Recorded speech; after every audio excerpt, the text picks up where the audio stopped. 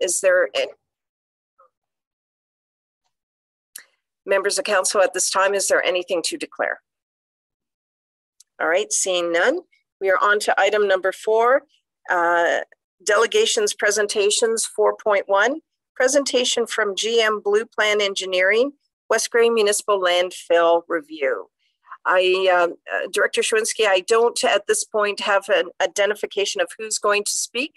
Perhaps you'd be able to assist with that. Absolutely. Good afternoon, Your Worship, members of council. Essentially, with us this afternoon, I have Alan Bringleson, and he's here from GM Blue Plan. Also in the agenda, we have a PowerPoint presentation to review with respect to our landfill sites. So I think what we can do is if we can load the PowerPoint presentation up on the screen, and then we can switch the slides as he sees fit. Thank you. And again, Director Shawinski, the name of the gentleman that's presenting? Is Alan Bringleson. Perfect. Thank you very much. Well, hello, Alan Bringleson. Welcome to our special council meeting, and we look forward to this presentation. Yeah, thank you. Just for sake of time, what I'll do is probably just advance. I have the PowerPoint presentation obviously on my computer, so I'll just flip through my own slides, and I'll just notify when we should kind of switch to the next slide so that everybody can follow along. Sounds good. So Vance had asked me basically to provide an overview of the landfill sites. The municipality has 5 different sites.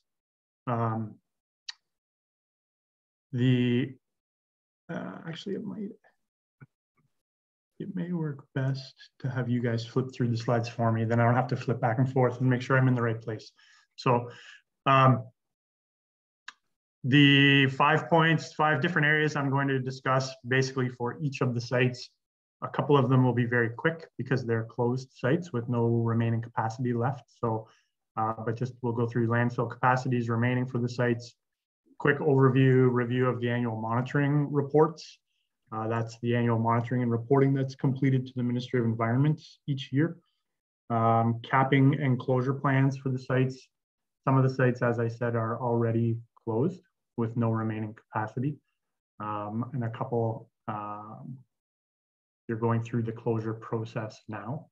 We'll have a little bit of transfer station discussion that will be directly related to those sites that do not have capacity remaining, but can remain open as a transfer station.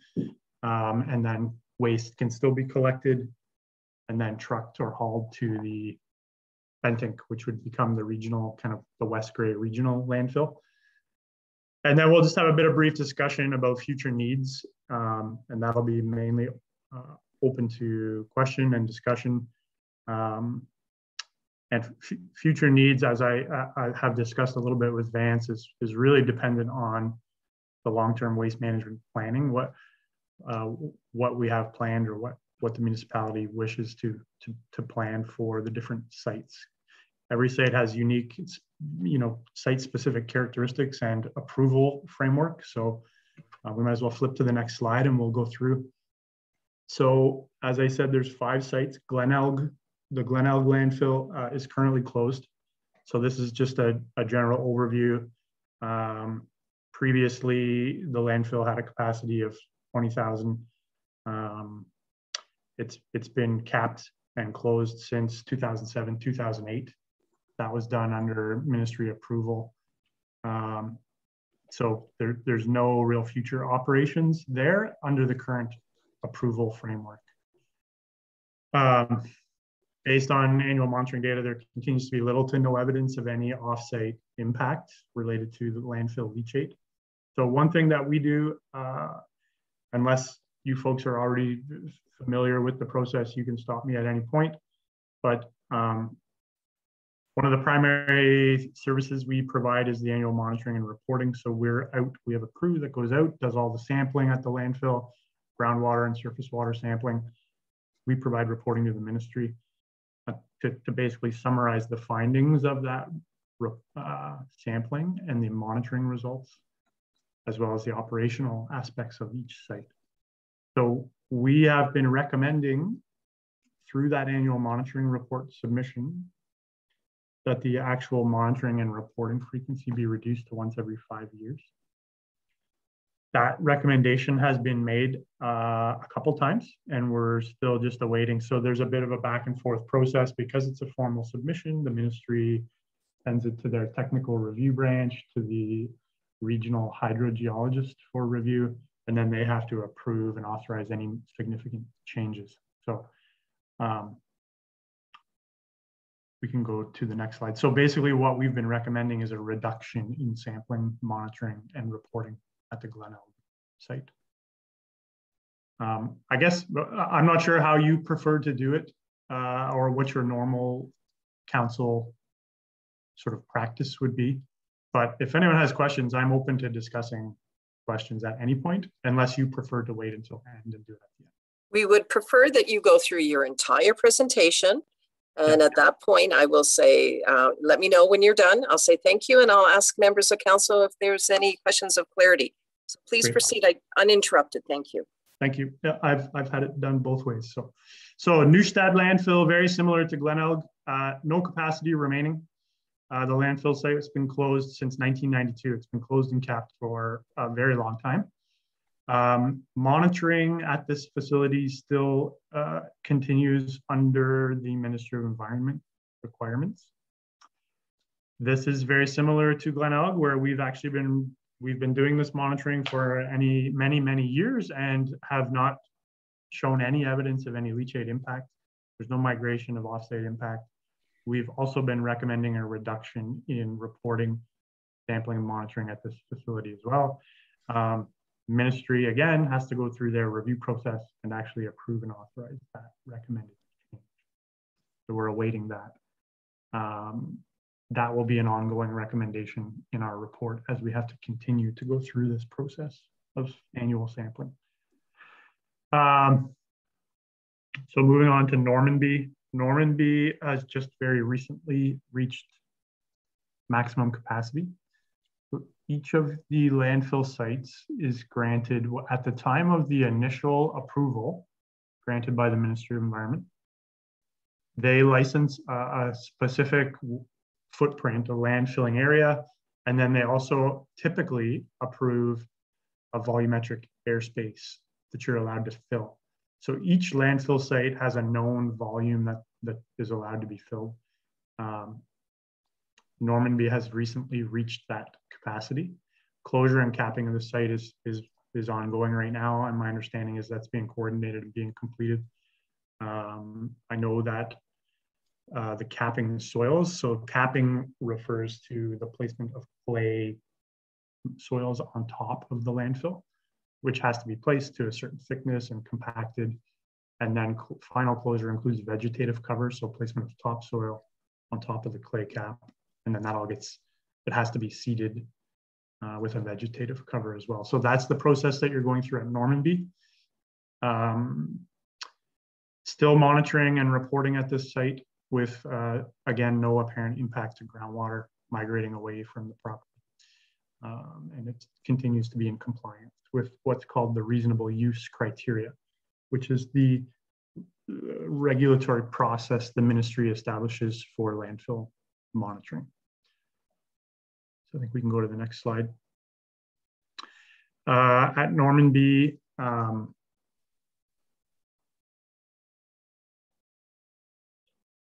the current approval, so the current ECA stands for Environmental Compliance Approval. That is the license, basically, that's issued, quote unquote license that's issued by the ministry for every landfill site. Currently, there is no transfer station operations approved under the environmental compliance approval for the Normanby site. So should the municipality choose to use the site as a transfer station on an ongoing basis, there would have to be some amendments made to the current ECA. That is something that we've done at many sites around Grey and Bruce. It's what we consider to be a relatively simple amendment. There will have to be some supporting documents and an updated site plan that's just showing the transfer station, where it would be located, what it would kind of generally, what it would consist of and look like. And then the submission is made to the ministry. They amend the existing approval, and that would allow the operation of a transfer station for Normandy. We can go to the next. So moving on to Durham now. Durham, very similar situation to Normandy, where just very recently the capacity for waste and daily cover has been reached. That has been kind of a process that's been monitored relatively carefully over the last 5 years through surveying, through ongoing updates to the capacity, and updates and notifications in the annual monitoring report, notifying what the remaining site life is. So there is capacity still available, but that capacity would represent only the placement of the final cover and vegetative cover. So when I talk about final cover and capping, the ministry has within the landfill standards, which is a set of guidelines and standards for the closure of landfills, they specify that a minimum of 600 millimeters or 0.6 meters of clay has to be placed and compacted, covering the waste. And that 150 millimeters, which is 6 inches of topsoil, has to be placed and rolled, and then it has to be seeded with vegetative cover, just so that you can establish a root system there, vegetative root system, so to prevent erosion. So those are the most simplistic way to describe closure and capping of a landfill. So the capacity that's remaining at Durham only includes the placement of that soil cover and capping. So there's a closure plan that's currently being completed, and that's under the requirements of the environmental compliance approval.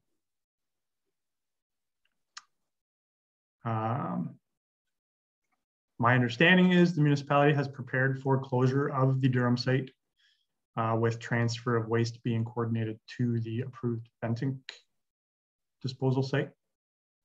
We'll do Bentinck last because it has, it is becoming your primary operation, like operational facility with significant capacity and site life remaining.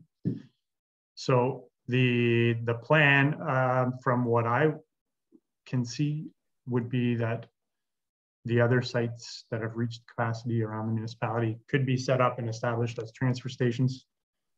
Residents would still be able to dispose of their waste in a normal, like the same way as they have been, consistent with how they've been to date.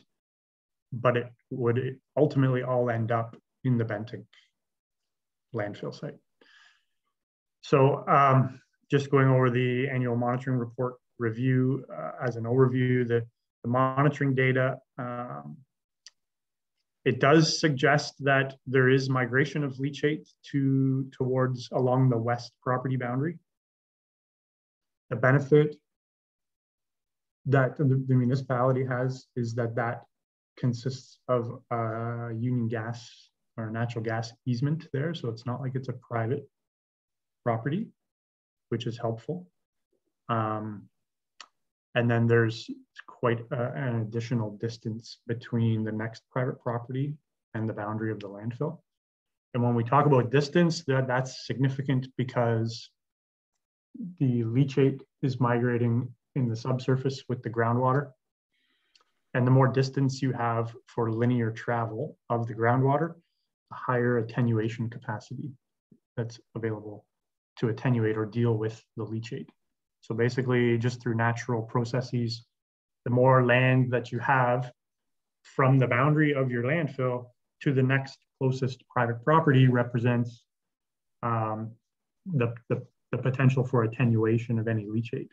So reduction of the leachate strength and reducing it to a point where it's not considered an issue by the ministry. In this case, what has been recommended by the ministry is that the property to the west be registered as a contaminant attenuation zone, or CAZ land. We call it CAZ lands. That is a formal process that several municipalities have gone through. It's a pretty routine process. It's usually done through the legal, well, it has to be done through legal means, so registered on title. It does not remove the use of that property by whoever owns it. So in this case, if it's a Union Gas easement or a gas property, there would be no restriction of use to them, but it would just be registered and recognized on title that that property is being used for further attenuation of any landfill leachate. So that's a quick discussion of what that CAS registration, what it is and why you would do it. We haven't seen, I have not experienced any municipality that's regretted obtaining further CAS lands because it does benefit the operation of the landfill. So based on, I'm just up on the last bullet point here, there's also been a recommendation by the ministry to consider an evaluation of what we've called, these may be historical names, I'm not sure, but the Caswell and the Martins plastic water wells. So there's 2 supply wells in close proximity to the site. Those are both to the southeast, I believe, of the landfill site and adjacent to the old closed portion of the landfill. There's some merit in doing that, mostly just to show that there's no reason for concern. We do not believe there's any reason for concern there, particularly because these would be deep drilled wells in completely separate hydrogeologic units that would be separate from any landfill leachate in the shallow overburden groundwater. But I've included it here because it does represent some additional assessment that the ministry has recommended. So we can go to the next slide.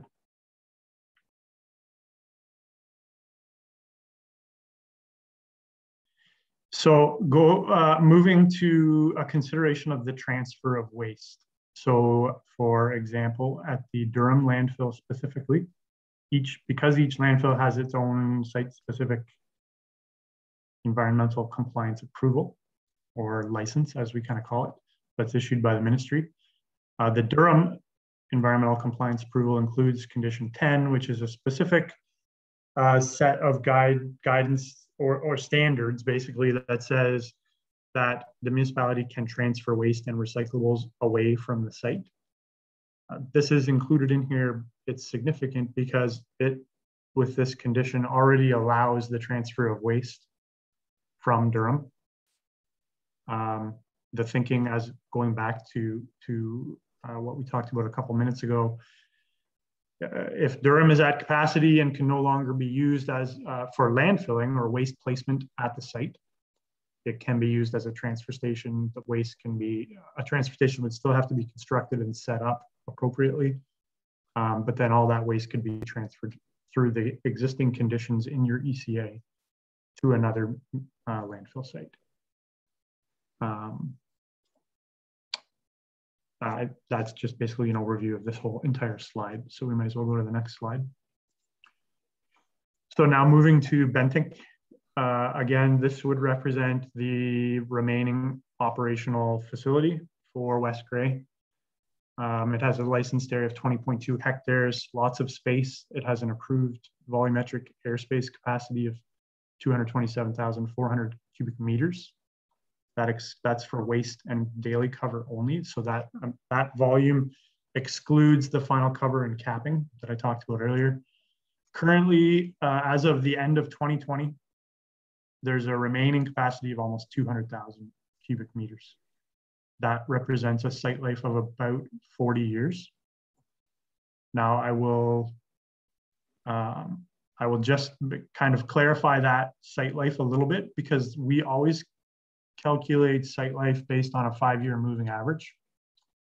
The 5-year average is a calculation of the most recent 5 years of the annual fill rate for that specific site. So the reason I'm bringing that up is in the last 5 years, Bentinck will have had its own service area. So it will have been receiving waste from its particular service area. But as Normanby and Durham close, and because Glenelg and Neustadt are closed, it will become the landfill site for West Grey, and therefore the annual fill rate is going to increase because it will have to accommodate the entire municipality. So that site life will be reduced accordingly once the fill rate increases.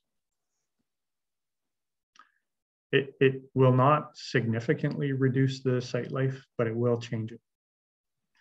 So we've made a recommendation for annual topographic survey there. That would be conducted in the fall of 2021, which is part of the standard monitoring program that we complete anyways. But we do that to update the remaining capacity, to update the fill rate and the site life. And all of that information is presented within each of the annual reports that goes out. The interesting thing I'll just say about Bentinck is it is progressed. So the actual waste placement at the site historically has been subgrade only in trenches. So placement of waste in a long mapped out trench. And all the waste placement has been below surface. But that the trenching portion of the site development is done. And the next phase or the next stages of development of the site are going to be completed on top of those trenches. So it will be all using the area ramp method above grade, and the annual surveying will become more critical for determining site life and capacity remaining. So we can go to the next slide. Still looking at Bentinck, just a quick review of the annual monitoring report. Yeah, that first bullet is basically what I was just discussing regarding surveying and accurately kind of measuring the amount of waste going in. That will be a big part of the long-term waste management planning for the site. Because it's becoming the only operating site, obviously we want to maximize capacity and maximize the site life.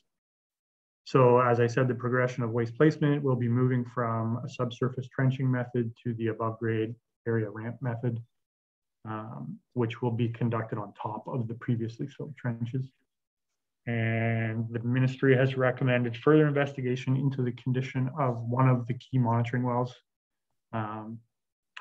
It's been damaged and it has not been able to be sampled for the last couple of years. So just looking at what one of the outcomes of the annual monitoring, it's been recommended it either be removed or decommissioned from the monitoring program if it can't be repaired. So we can go to the next slide.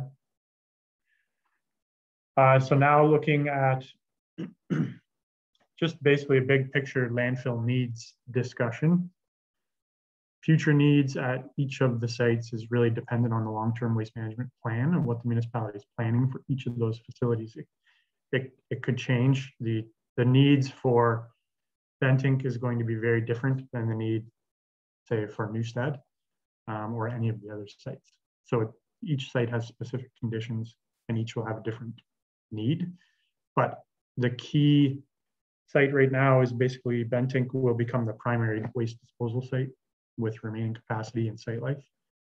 It allows for a focus of personnel plus financial investment. So what we've seen at some other municipalities where they've gone through the exact same stages in their waste management planning, you know, of having 3 or 4 municipal sites all operating all at once, 3 of those close and they're left with 1, you can actually then focus investment in things like landfill waste compaction equipment, potentially a landfill shredder, better front end receiving area, better control of divertible material, that kind of thing. So this next bullet is basically just saying this, it does allow for a focus of personnel and financial investment into one operating facility instead of spreading it out amongst what you used to have was 5.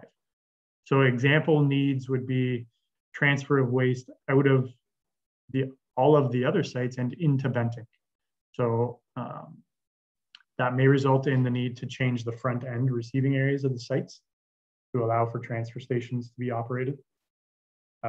Closure and capping of closed sites that still have not been capped. Durham would be an example. where the capping and final closure still needs to be completed. And we can go to the next slide.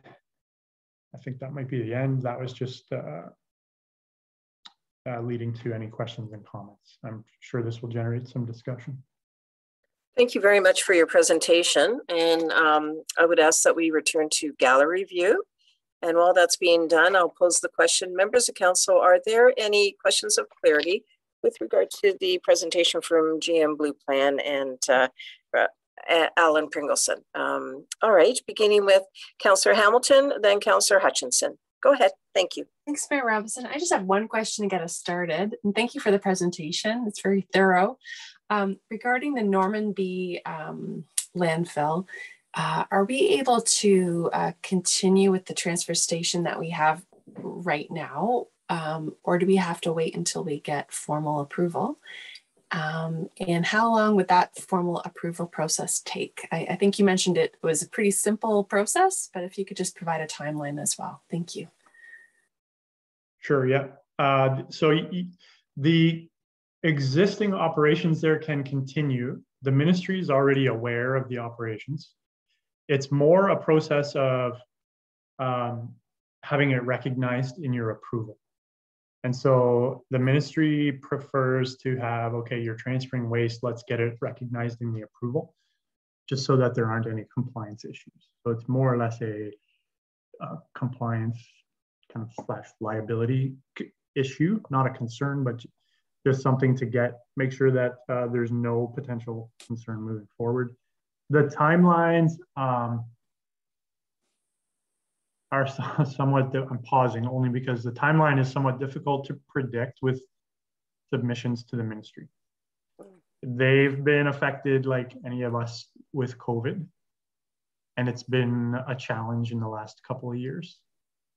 However, I will say it's gotten better in the last several months. In the last couple of months, more ministry personnel have come back on board. So as an estimate, I would say 3 to 6 months is probably a reasonable expectation in terms of timeline. Great. Well, thank you very much. That's all I have for right now. Thank you. Thank you, Councillor Hamilton. Councillor Hutchinson, and then Councillor Townsend. Yes, thank you for the presentation. Just a couple questions. Talked about annual monitoring of the Gonelga Newstead site, which are closed. There's a cost involved in that, and I can't remember how much that is, but maybe our director can give us an idea. There is a certain amount of cost that we pay every year to investigate or analyze closed sites. Maybe France, can you tell us what that is? Thank you, Your Worship. I don't. I can definitely find out what those costs are, and I can try and get that underway. I'll do my best while we're having this meeting. But I don't have them at my fingertips right now, but that's something that I can definitely get for you as soon as I can. So moving forward, there will be some savings based on if we go to a five-year analysis rather than a yearly. So there's a bit of a cost savings there because it's been ongoing for a while, right? Correct. Yeah. Okay. Good. Talking about the Durham and the leachate and the CAS land, you talked about attenuation zones. Would that something that we may have to negotiate with local landowners if we're going to ask them to have an attenuation zone on their property? Yes, it definitely would. It's, as I said, it's typically completed as a legal process. So there's really no engineering to it other than to say the more contaminant attenuation zone lands that any municipality can get is a benefit because it, as I said, it represents the linear flow of leachate.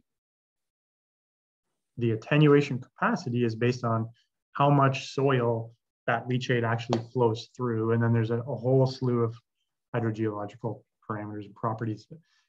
Probably not the best time to go through that, but yeah, it's the more land you can get, the better. And it definitely, because it has to be registered on title and recognized, it is something that is negotiated with adjacent landowners. I guess the other kicker that we have in there is that our landfill is pretty close to the Saugeen River, so we have to be careful with that, I'm sure, and continue to monitor as much as we can. Yep, that is being monitored. I'll just quickly speak to that. That is being monitored already. There really are no issues with regard to the water. Thank you. To the soggy. If I may, one further question. Sure. You talked about Bentic having it's 20.2 hectares licensed now. 22.2 hectares is licensed now. Bentic has quite a bit more land there, I believe. And at one point, maybe in previous council, we talked about looking to ask for ministry approval to expand that landfill site. And is that something we should be looking at now? Because yes, you say it's 40 years, but it might actually be 30 or 25 when we start bringing all of West Grey. So we should be looking at maybe trying to get additional approvals because there is more land there, I believe. There's more land there. The expansion process is a tricky one with the ministry. What I'll say is in the last, well, we're getting close to about 30 years now. We're not aware of a single expanded landfill in the province or new landfill. And the reason for that is the ministry is really focused on diversion and recycling and blue box and green waste and household hazardous waste and expanding all of those areas of waste management. That's their key focus rather than more garbage going in the ground. I don't disagree with you at all. And we all know because of where we live that landfill space, like there's garbage being generated and it has to go somewhere. In our area, we don't ship it out and haul it down the highway to, Toronto or London or Michigan or something. So we're aware of it. It has been discussed. And what I can say is the ministry, there seems to be a recent shift in their philosophy and recognizing exactly what you've just talked about. But the reason I'm kind of hesitating is it's a tricky process. Tricky in the way I'll define tricky. You can spend a lot of money and a lot of time in engineering fees to get nowhere with no guarantee. And so I'm not trying to discourage you from doing that. I think you certainly need to be aware of it and keep it on the radar and be planning. But there are some local area municipalities who have tried to do this in recent years and spent millions of dollars and got nothing. So I guess it's a wait. Yeah, I guess it's a wait and see process. Who knows? Maybe there'll be down the road technology that's something else. But we're always going to have garbage of some sorts, I believe. It's just a matter of what we do with it and how. I do believe in all the reducing programs, but yeah, just trying to think ahead of the game. But I agree 100%. Yeah. Okay, thank you. I'm just trying to make sure you're aware of the full reality of it. And I'll clarify just a little bit more if I can, just 2 minutes. So when certificates of approval, or what they're now called is environmental compliance approvals, when they were issued, the majority of landfills in Ontario all received their first approvals back in the 70s, mid to late 70s, some in the early 80s. And most of those approved an area. So like this one, for example, 20.2 hectares. And then it was up to the engineers and the municipalities to show within that area, we can create this volume. So we can fill to this height and we can dig to this depth. And then inside this big bubble, inside this space, we can fit this volume, this many cubic meters of garbage. So that was what was initially approved for the site. And anything beyond that is considered an expansion. And new and expanding landfill sites have their own set of regulations and their own requirements from the ministry, versus saying Bentic's given 20 hectares. The first phase, so a lot of them were set up in a way where it said your first phase of development includes 100,000 cubic meters, and anything beyond that volume, you just have to update us. You have to do a new design and operations plan and a new hydrogeologic study to show how you can fit more garbage in the space we've already approved.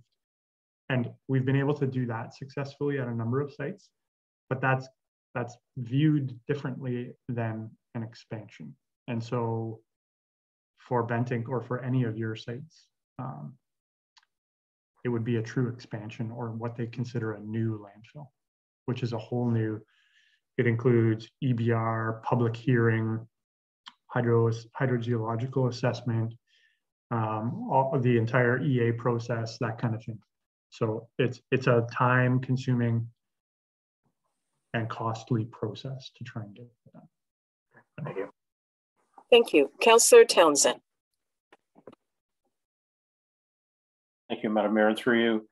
Going back to the leachate for Durham, you mentioned that there was land that's owned by Union Gas, and because of the nature of their business, and we don't have to have as much concern. We need an agreement, but we don't have as much difficulty, shall we say, reaching an agreement. And once you get outside their land, now you get into private, which is a bit more difficult. Mm-hmm. Is there a risk over time that we might need to go into the private? Well, it's difficult to answer. I'll say likely not. And the reason that I say likely not is because the landfill, basically there's no more waste placement occurring there. The landfill capacity has been reached. The site will be capped and closed.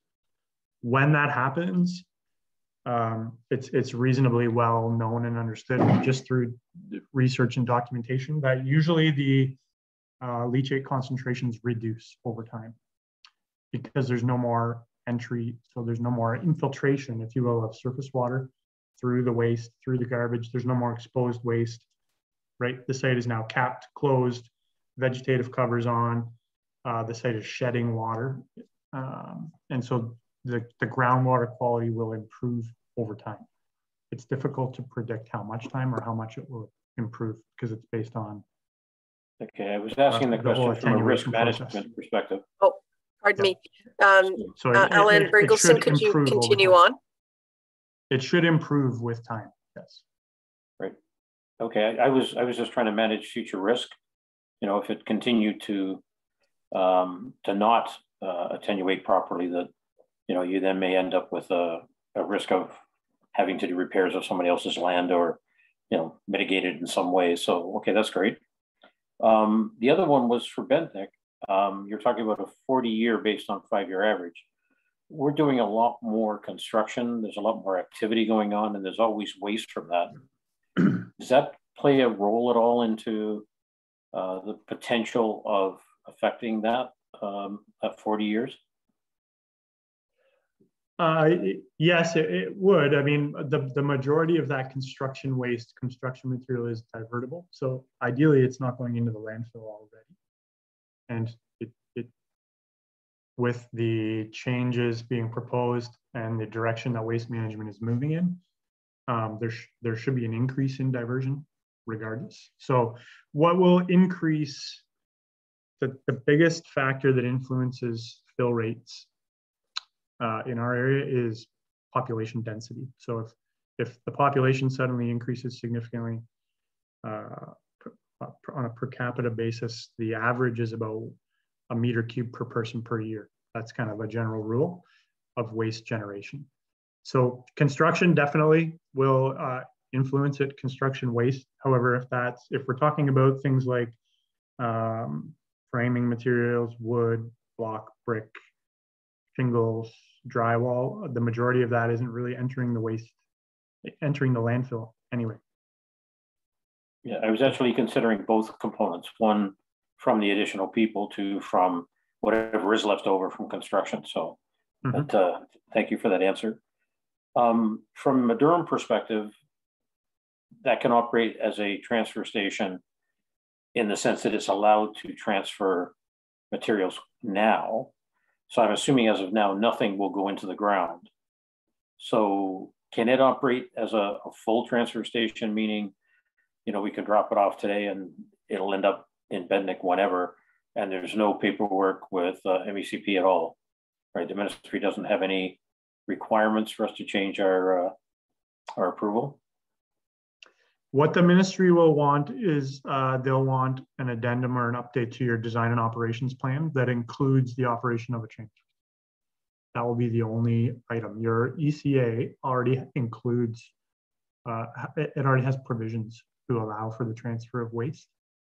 But the ministry, from a management and overview perspective, they typically want some kind of document that says, we will have this many number of bins with this full transfer storage capacity, and we will be transferring waste out of our site, once every 7 days, or when the bins are full. What they don't want to happen is you end up with a transfer station that sits there, bins full or in some level of, state of operation, and waste is not being routinely and regularly moved out of that spot. They don't want transfer stations to turn into waste storage facilities. So they will want a document that can be relatively simple, and it will include the basic operational practice of a transfer station. Okay, and my next question has to do with the timing. It seems when Normanby ran into problems, council found out, was in the previous council, they found out very late in the process that it was at zero. And I'll argue we just experienced the same thing again. What can change so that doesn't happen for Ventnor? So we're finding out after the fact, not as it's moving along. Well, I'm not sure exactly what the municipal practice is regarding the annual monitoring reports. So I kind of described and discussed that entire process. We go out, we do our annual monitoring, we do sampling, we do operational site inspection. We issue an annual report. So it's usually in about January, February, somewhere around there. There's an annual report that is issued. That's also provided to the ministry. And in that report, it has an ongoing discussion of what was filled, the capacity filled throughout the year, what the annual fill rate is, what the remaining capacity is, and what the remaining site life is. We present that in the report as well as in a tabular format in a table. And that gets updated every year. So I guess I'm just not sure how the council or staff are reviewing that report. Okay. So if we're providing an annual data, it's a matter of how they get it to us, correct? Yeah, I'm not sure. Like what I can say for Durham, for example, is like when we first started doing Durham in 2013, ever since that time, we've been updating the annual site life every year. So, from one year to the next, it should have been understood that there was 5 years remaining. Now there's 4, and now there's 2.5, now there's 1.5, now there's, right? So that was provided each year. Okay. And my last on an ongoing update. Well, Councillor Townsend, I'm cognizant that there are other members of council that wish to speak, and so I hope you could make this one a little quicker, if you don't mind, please. Sorry if I'm talking too much. No, that's just fine. We need comprehensive answers. No, that's okay. Recognizing there are savings if we go to the 5-year and it gets approved, we're also going to have more expense because Durham will now have to be monitored on an annual basis, et cetera. So I'm assuming all that Durham's already being monitored. There'll be no change. There'll be no change because Durham's already been monitored for the last 30 years. Oh, okay. There's no change in monitoring at Durham. So there's not a budget increase then, right? Not for Durham. For monitoring, no. No, okay, super. Thank you. And that was my last question. Yes. Councillor Hergert. Yes, thank you. Some of the ideas that I was questioning have already been discussed, and I appreciate that. Specifically, the extending the monitoring and reporting out to 5 years and the costs that we could potentially save on going from a 1 year to a 5 years. So thank you for bringing that up already. The extension of life or expansion of the Bentic landfill. You've already touched on that. I do have a question about diverting goods. We have had people in the municipality that have attended at the landfill and have, I guess the term is scavenging for items that are still good and usable. How can we put a location at the landfill that where it's a place people could drop items off that are not garbage, but that they just don't want anymore? So does that take, does that take an amendment to that ECA or no? It would not, but it would be part of the transfer station amendment or addendum. So several other municipalities have right in their receiving area, they have a front end receiving area where the public can get to, but oftentimes the public doesn't then go beyond that point to the actual landfill area. And they have what they call like a reuse center or a, something like that. One facility that I'm aware of, they just parked a portable and they call it their reuse center, and people can drop off used goods. It was pretty well received at the site that I'm referring to. And I do know the public use it a lot. When I've gone in there, there's been anything from board games to clothing items to kids' bicycles and that kind of thing. So, if I might continue just real quick, in your experience, then what's the best way? I mean, if things have been in there for a month, do you just scrap everything? What's the practical side of that for staff, that it doesn't become just a secondary dumping location that people don't have to pay for? Yeah, that's a good point. And it does increase some of the on-site operational effort in terms of staff that have to, go through there and operate that facility and sort through and what's here and what's junk and what's not. I'm not actually 100% sure what they do if there's items that sit there for a very long time. I would assume it ends up in the landfill.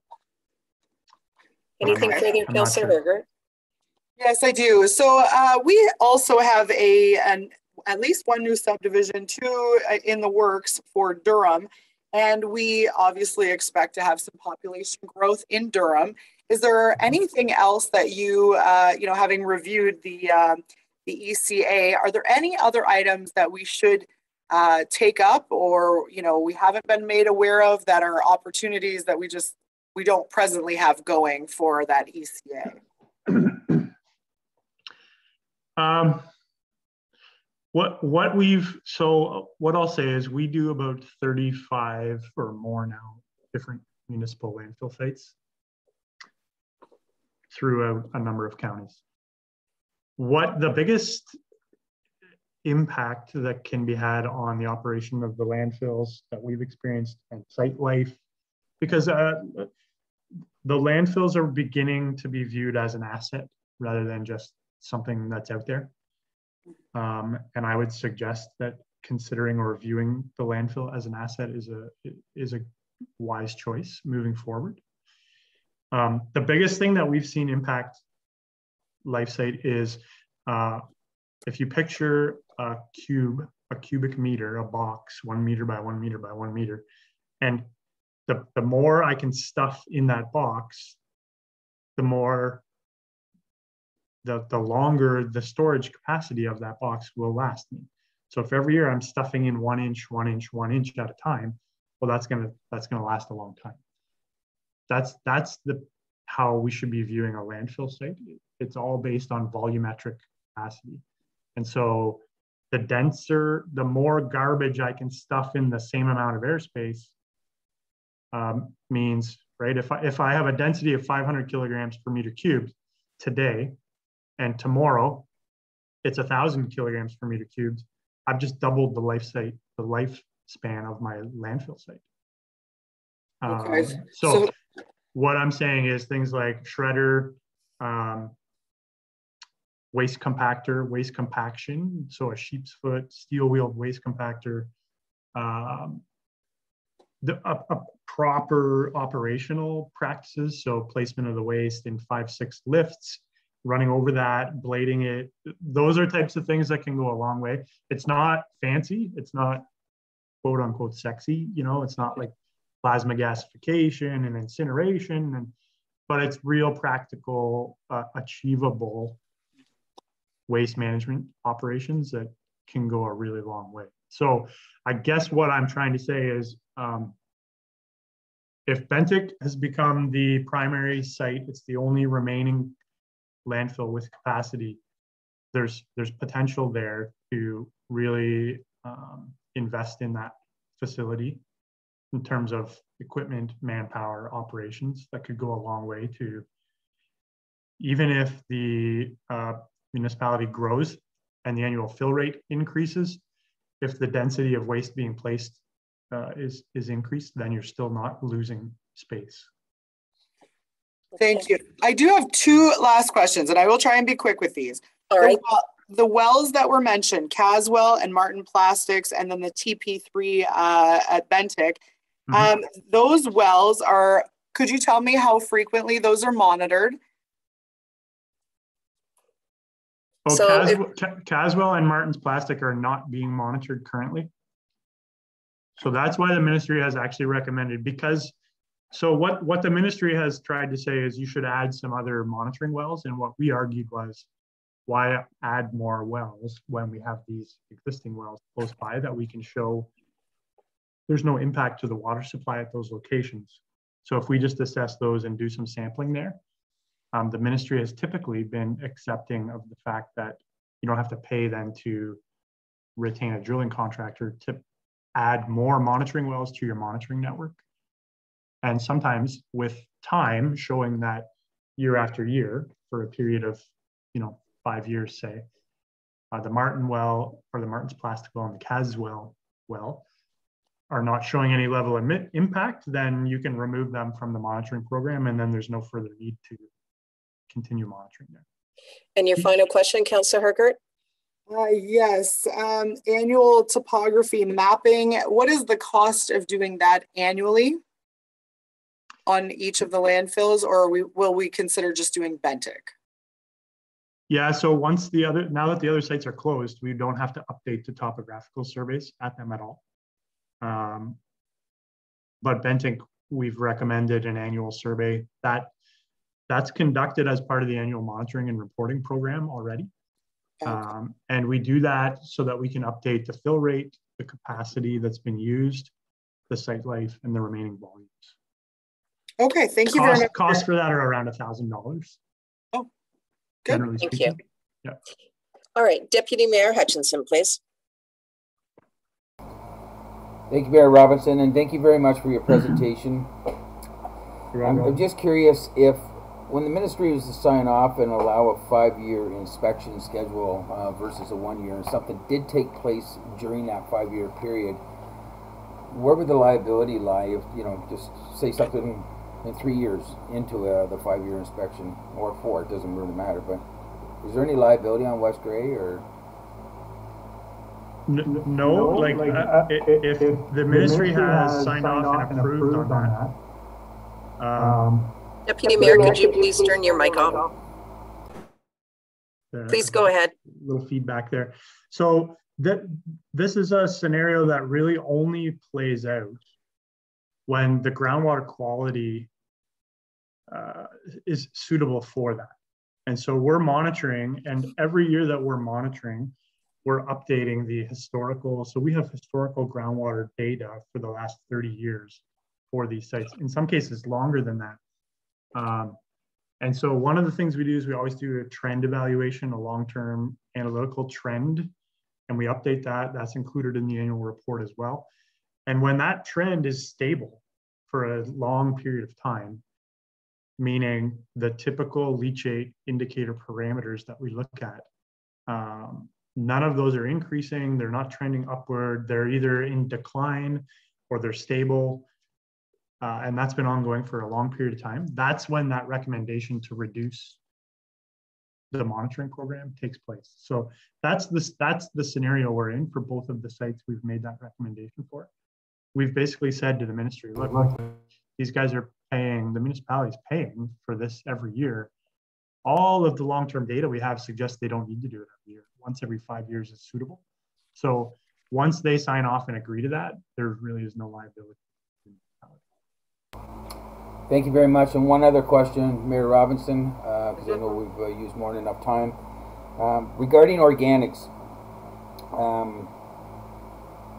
I've talked to other municipalities and cities that have gone heavy into organics, and in your expertise, I think there's a tremendous amount of diversion right there through the organics. So, what are the restrictions, or is there any, for example, Bentic, if we were to look at one part of it, we know we got more land there, but to get into some of this organics and try to divert, like, how difficult is that? And is there that much tonnage in savings? Thanks.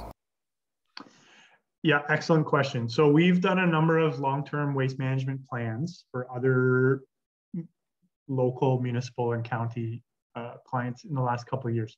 And I'm only saying that because it's recent data that we've looked at. I would suggest that the biggest potential for increasing diversion for any local rural municipality in our area is through organics separation. There's some, I know that based on the data we've looked at, it's between 30 to 50% increase that could be available. So the trick to doing that, so several sites have established compost, like licensed compost sites. And the ministry treats a compost facility differently than they do, a leaf and yard waste site. So at most of your sites, you'll already have like a leaf and yard waste area where people might come in and just dump off their grass clippings and whatever. But to do an actual compost facility, it's not that onerous, but there's a monitoring requirement. There's a specific operational plan that would need to be completed.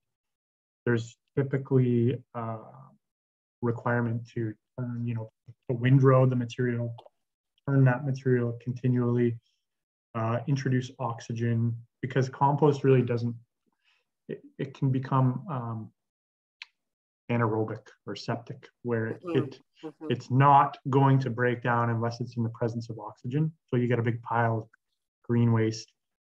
It's not decomposing and it gets stinky, right? Those are the big public sort of complaints or concerns related to this. But it's definitely it's what we consider probably the biggest way that municipalities can increase their diversion and meet a lot of those diversion targets. So yes, you would have space to do it. There would have to be a ministry approval process to get that moving forward. We have experience doing it. We could certainly look into it in more detail if that's something you wanted to do. Deputy Mayor, anything further? All right, Councillor Hamilton, please. Thank you, Mayor Robinson. Just a couple further questions. Could the director provide an update on the waste diversion study grant that council approved about 10 months ago? And that was through FCM's Green Municipal Fund, and could see up to 60% of our waste being diverted. So just looking for an update on that, please. Thank you. So we'll certainly ask that question to the director when we get to his report. Oh, sure. Okay, that's a good idea. I think that's a perfect dovetail into it. So I'll come to you first. Sure. Okay. Thank you for that. I do have one last question. One last question for our presenter, Mr. Bringleson. I was just reflecting on how at our landfills, we measure, for our residents, we measure their garbage by weight. Yet when we talk about capacity, we're talking about volume. And so I was wondering if there's any technology or ways of billing for garbage that would take volume into consideration, if that's something some municipalities have done. Thank you. It's a good question. I'm not aware of billing for volume. There's a direct conversion, and the reality with the conversion is the volume of loose waste that's sitting in a bin or sitting in a pile at the bottom of the landfill obviously is very different than the volume of waste after it's been compacted. And so that's where the whole compaction equipment becomes significant. So there is a measure where you can convert mass to volume. It's based on the density of the plate weight. There's some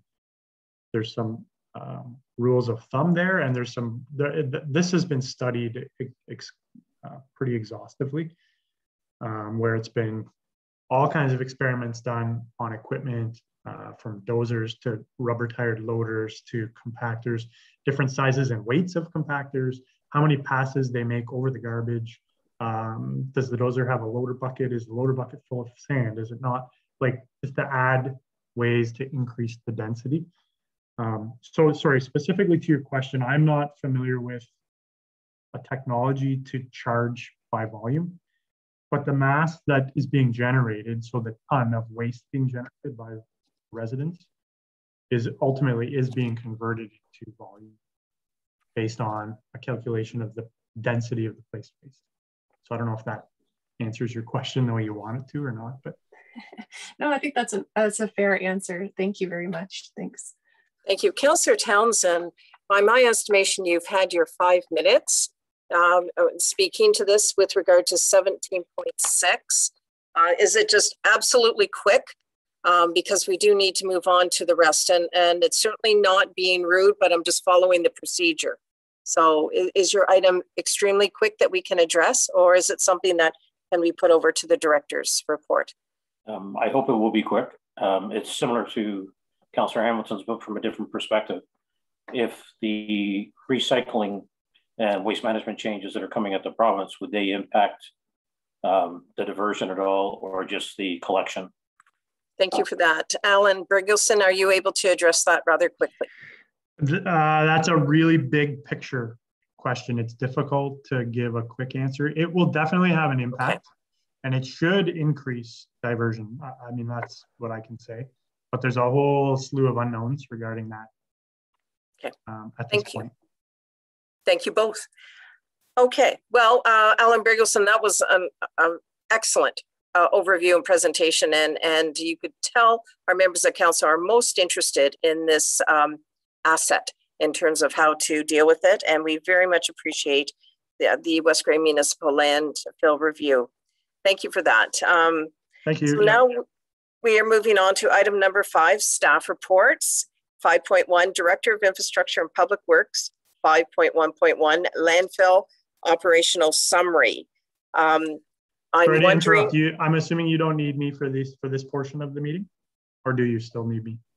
I think it would be wonderful if you could stay, but okay, Director Schwinski, did you have a plan in place in terms of whether Mr. Bergelson will be required? I would have expected you would have had this conversation previously. It would be beneficial if you could stay. That would be great. Okay. Yeah. Thank you for the question. Okay, so with this in mind, Clerk Scharbeck, could you read the recommendation at hand? Through you, Mayor Robinson, the recommendation is that Council receive the following operational summary of Council directives provided for West Grey landfills, and further that the proposed operational changes be implemented on January 1st, 2022, and film plastics and expanded polystyrene recycling begin November 1st, 2021. Is there a mover for this motion? Councillor Hamilton, is there a seconder for this motion? Councillor Hergert. I would like to move an amendment at some point too. Okay, thank you for letting me know. Are there any questions on the motion here? And also, I'm going to ask Director Schwinski, do you have any presentation or information that you would like to present to us at this time? Thank you, Your Worship. Essentially, the report speaks for itself. I just summarized where we are up to this point. And Council will notice I've put in some changes for hours of operation to make them all essentially 8 hours. And I can speak to any questions that Council may have with respect to that. Thank you. I see a question from Deputy Mayor Hutchinson. Well, thank you, Mayor Robinson. and through you to Director Sawinski, I'm just curious, I know we've asked several times to for public consultation at more so at the Durham landfill, is how the amount of traffic, if you will, on a Saturday, and how that impacts, you know, changing from a Saturday. I've talked to several people who are most concerned about that, so I just wondered if we had, that's one part of it, and you know, hypothetically, if it's 150 to 200 people through that facility in a day, how is Bentic going to actually accommodate if everybody that works out of town or can only hit the landfill on a Saturday? How are we going to accommodate that extra traffic in Bentic?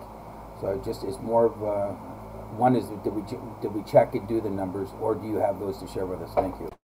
Answer, Director Sawinski, please. At this particular moment in time, I don't have all of the traffic numbers, particularly with Durham. I know that this past week, I believe we had about 130 cars go through in Durham. So I do understand that. We would have to make, should the Durham landfill close on Saturday, and we would only have Bentic open, we would definitely have to staff and improve flow through there so that we can handle the traffic.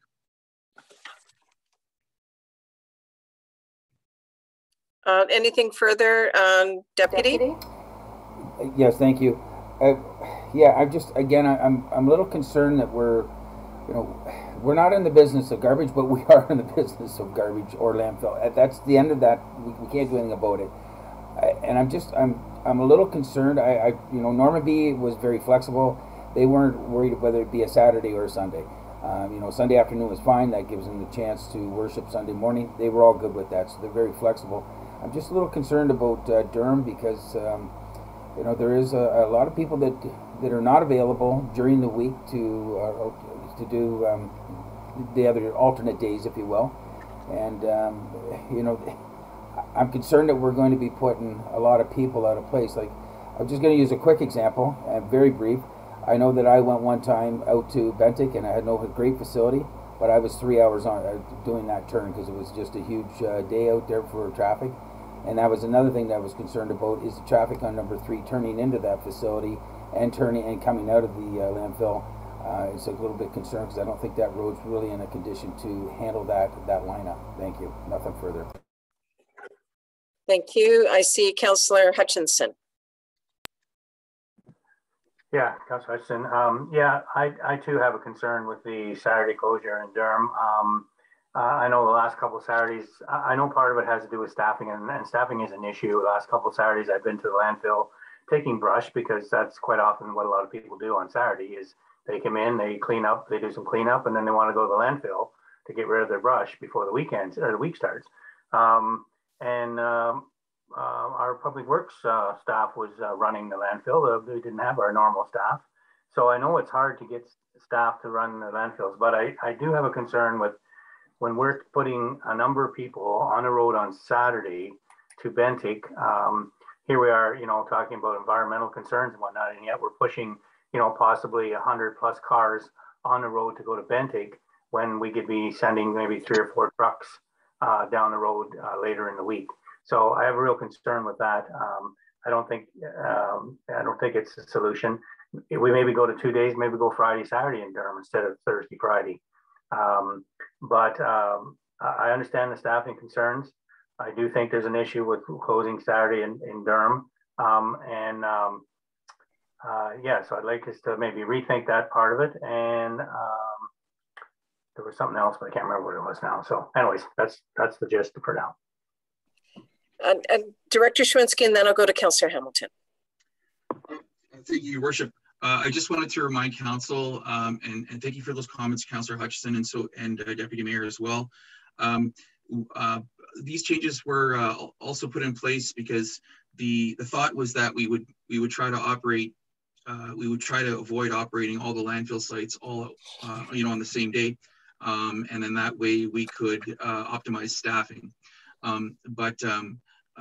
Anyways, I just wanted to make that point, Your Worship, and that's the reason why we're just trying to space out the operations so that if it's open from, say, Wednesday to Saturday or Sunday, that, you know, that no two landfill sites would be open on the same date, allowing us to staff them accordingly. No further. Thank you. Councillor Hamilton. Oh, Deputy Mayor, was there something? Sorry, Deputy Mayor. I'll be very brief, and thank you, Director Sawinski. And yes, we do support what you're trying to do and all your incentives and your methodical thinking on how we can save some money. The main thing that we were trying to drive, and I believe we did have this discussion, was that we would engage with the residents that use that facility, mainly in Durham. I know Normanby is very flexible, but to just engage with them prior to making a decision to make sure that we hit the mark proper. And, you know, if Saturday was of that most importance to them to use that facility, or, you know, the alternate days, and I think that's what we've missed here, and that's the one thing I do want to identify, that we get that right. You know, if they're comfortable with going to a Thursday, Friday, and everything goes Saturday to Bentic, then I would gladly support it. But I do think we need to engage in the public, and we need to have that wholesome conversation. And that's my follow-up. Thank you. Councillor Hamilton, please. Oh, thanks, Mayor Robinson. I just have a few tiny questions. My first question, just a clarifying with the director. I think you said at the beginning that you've changed the hours so they're all 8 hours. Did I hear that correctly? And if so, Normanby is listed as 9 to 1 on the Sunday. So I'm just seeking clarification. Thank you. Director Sherwinski, please. Through your worship, thank you very kindly, Council, for pointing that out. With the exception of Normanby, of course, we're trying to reduce the hours there, yes. Okay, thank you for that clarification. And then, could you update us, please, on the waste diversion study grant opportunity? Thank you. Through your worship, certainly. This particular funding application and so forth, we've learned is it's quite an arduous process to go through to apply for the FCM green funding. The required documents, for example, would be evidence of consultation with upper government, where we would require provincial government documents with addresses and so forth. We would also need to identify all sources of funding and establish partnerships with respect to of who would be contributing to this initiative as well. So I understand that the notion was to apply for this funding to try to get a diversion study completed. And what I believe, and I don't necessarily think that there was any direction provided per se, excuse me, but we do have $25,000 set aside in the modernization funding for this waste diversion study and waste diversion plan. So the update on the FCM Green Fund plan, or application, I should say, is the success of your application is based on a lot of these documents that I was just talking about in this instance. And I think we would be further ahead to a recommendation to council in discussion, of course, through your worship, is that I would recommend that we follow through perhaps with the modernization funding and approach it in that respect. We would probably achieve our results of getting a waste diversion plan put in place quicker than we would through FCM Green Fund. And that's just our observations and the update up till now. Okay, thanks for that update, a verbal update, and perhaps that would come back to council in a report on a future agenda. And if I recall correctly, I think that's the place we started from, was wanting a waste diversion plan. And then it kind of went in this direction, but maybe we're coming back to a waste diversion plan. But thanks for that update. My other Sir Hamilton. Yeah. I was just wondering, do we have confirmation through Director Schwinski that a report will be coming back? And if not, it may be consideration. I'm just suggesting that there may be a motion that you potentially may want to do with regard to that. So Director Schwinski, is this a report that you are addressing for council? At this point in time, your worship, I don't have a report coming to council with respect to the Green Fund status and update at this point in time. I leave it to you, Councillor Hamilton. Okay, thank you. Oh, my other question for our director is, I've noticed some municipalities address, you know, in the summertime, we've got the issue with heat. I know there's concern with people holding out their garbage every 2 weeks, the bi-weekly pickup that we have. So there's a heat concern. And there's also, of course, just more yard waste and construction waste. And so I've noticed some municipalities offer a little bit more service at their landfills in the summertime. And so I was wondering, would a consideration for the Durham landfill be perhaps to offer Saturday service during April to October, for example? Would that be a compromise from what's in your report as of now? And I just wondered what you would think of that, Director, about offering more service on a Saturday in Durham during the peak times of the year. Through your worship, most certainly, and thank you, Councillor, for those questions. There's and I understand why other municipalities do that, and that's a good idea. However, I just wanted to, and that's if should council wish to provide that level of service for 6 months of the year and so forth, as long as they are aware that we'll have to staff up for those operations, then by all means, that is something that can be considered moving forward.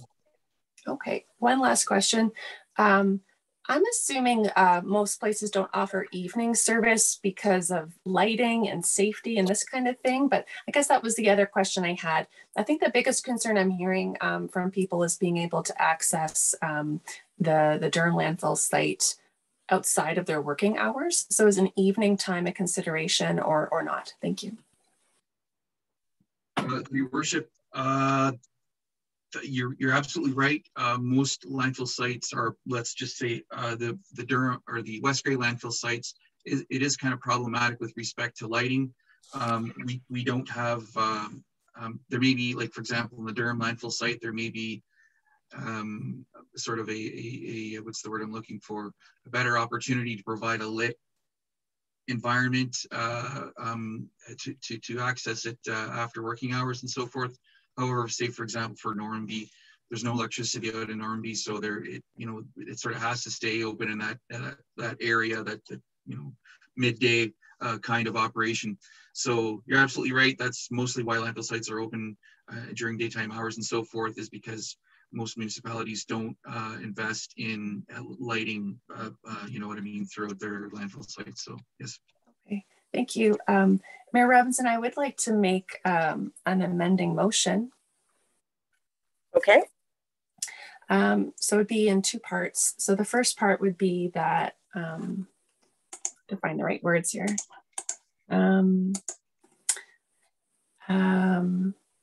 that we amend the proposed operational hours for the Durham landfill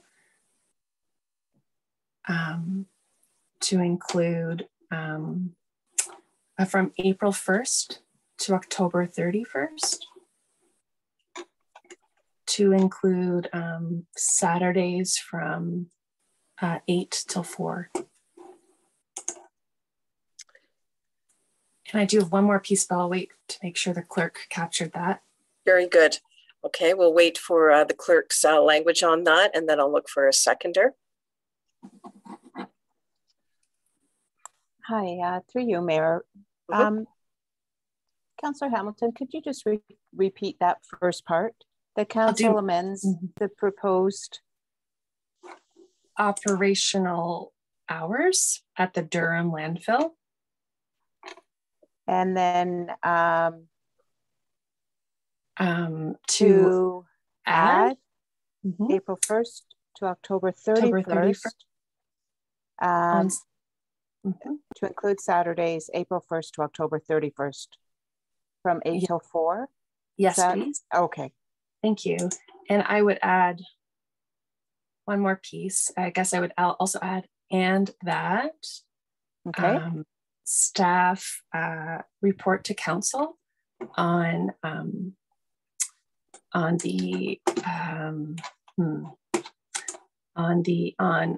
waste reduction and diversion study grant and next steps.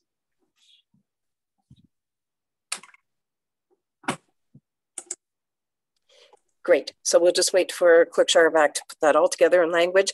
I'll come back to you, Councillor Hamilton, to see if the language is correct, and then I'll look for a second. Thank you.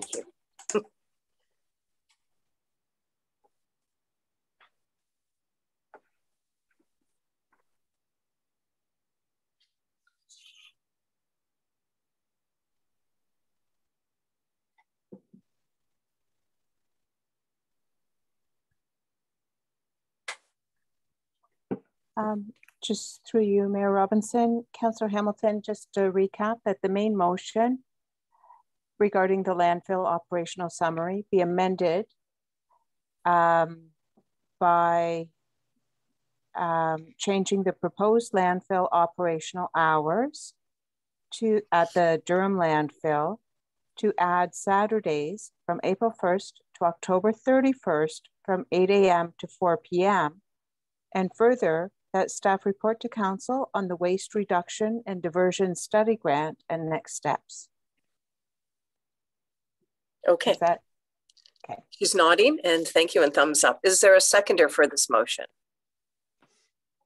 Councillor Hutchinson. Okay. Questions on the amending motion? Councillor Townsend. Thank you. I can't support this because it's not just summer that's the issue. In the winter, you're going to have more travel challenges with snow and whatever. And like, if you look at the projection for this year, it's supposed to be humongous. So we're only going to make people travel in bad weather, and we'll accommodate them in good weather. And I understand your intent, Councillor Hamilton, and I think you're right. There's probably a little more need for it in the summer. But there's the other side of the coin that if you have to travel in the winter, that's not going to be a pleasant trip for some people that have to travel as far as they may need to. So I won't be supporting it. Thank you. Thank you. Councillor Hergert, please. Yes, I actually second, Councillor Townsend here. I don't think that we should limit it just for the year, or pardon me, for the summer. I think it should be a year-round Saturday operation at Durham. And I think that we should just be aware of that traveling need, how many cars are going and moving around in the winter time. So I would be happy to support it if we didn't have the months in there, but I definitely believe that we need to have Saturday service at Durham for some period of time. I do have some other comments, but just as that relates to the amendment. Thanks. Councillor Hutchinson, please. I tend to disagree. I think it's a possibility that it could work. For one thing, in the summertime, you're not going to be taking brush in the wintertime. So a lot of it is brush compost material. Secondly, in the summertime, there's people who have young children in diapers, and they're the ones that go on a weekly basis because you can't keep those things 2 weeks at a time. So in the wintertime, it's not so bad because they're frozen. If you put them outside or you keep it in a cool place, it's not near the smelly issue. So I think temporarily it could be a solution, but I'm going to suggest that I would like to see us survey the public to get more input. And since we don't have to make the changes right away, that we do a survey, get some feedback, and then if it's going to work, we can put it in place for this winter. If not, then we study it some more and we look at it in the, for the springtime or whatever. But I think it's a possible solution. And then the other thing I think they throw out there is I think the evening hours could work, especially in the summertime when people are looking for a place to dump some, brush. So anyways, I'll leave it at that, but I think it is a possible solution. Thank you. Thank you. Deputy Mayor. Thank you, Mayor Robinson. I support it to some degree, but the other part, again, the public consultation or the input, we need that. And the only other thing that I did have a question of is Director Sawinski did mention that we need to identify that extra volume of traffic getting into Bentinck. That has not happened yet, so I would like to see some kind of a solution, or what is our plan for that volume of traffic going in, so that we can get them off of number 3 and get a quicker turnaround. So before I went and supported something like this, I'd like to see that plan in place over there, or how are we going to handle it? Thank you. Thank you. Clerk Sherbick, could you read the motion at hand? But hang on a minute. Councillor Hamilton, just before the motion is read, you have your hand up. Am I permitted to split my own motion into 2 questions? Am I allowed to do that? Because I hear there might be support for one, but not the other part. So that's just a question to the clerk. Clerk Sherbick. I'm sorry, Councillor Hamilton, I'm not sure what you mean. You want to amend the main motion. You want to do 2 amendments to the main motion.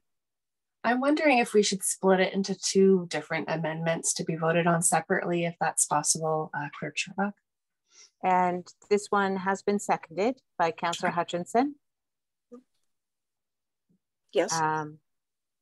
If he's in agreement, then how would you like it, the question split? Oh, just to divide it into, I guess the first question would be the Saturday hours, and the second question would be the report back from staff. Oh, okay. Thank you. Thank you very much. And if I might speak to the motion. Oh wait, I'll wait for that to be cleared up. Thank you. Clerk Sherbick, any further comments on that, please?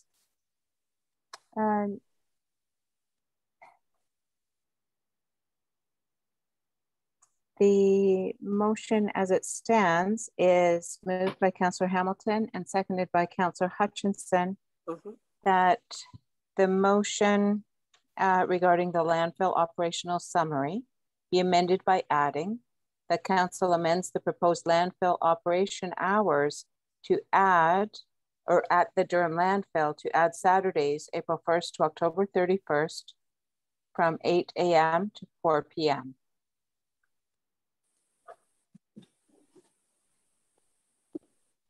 Okay, so that's at this point, Clerk Sherbick, is that you're suggesting we call the vote on that?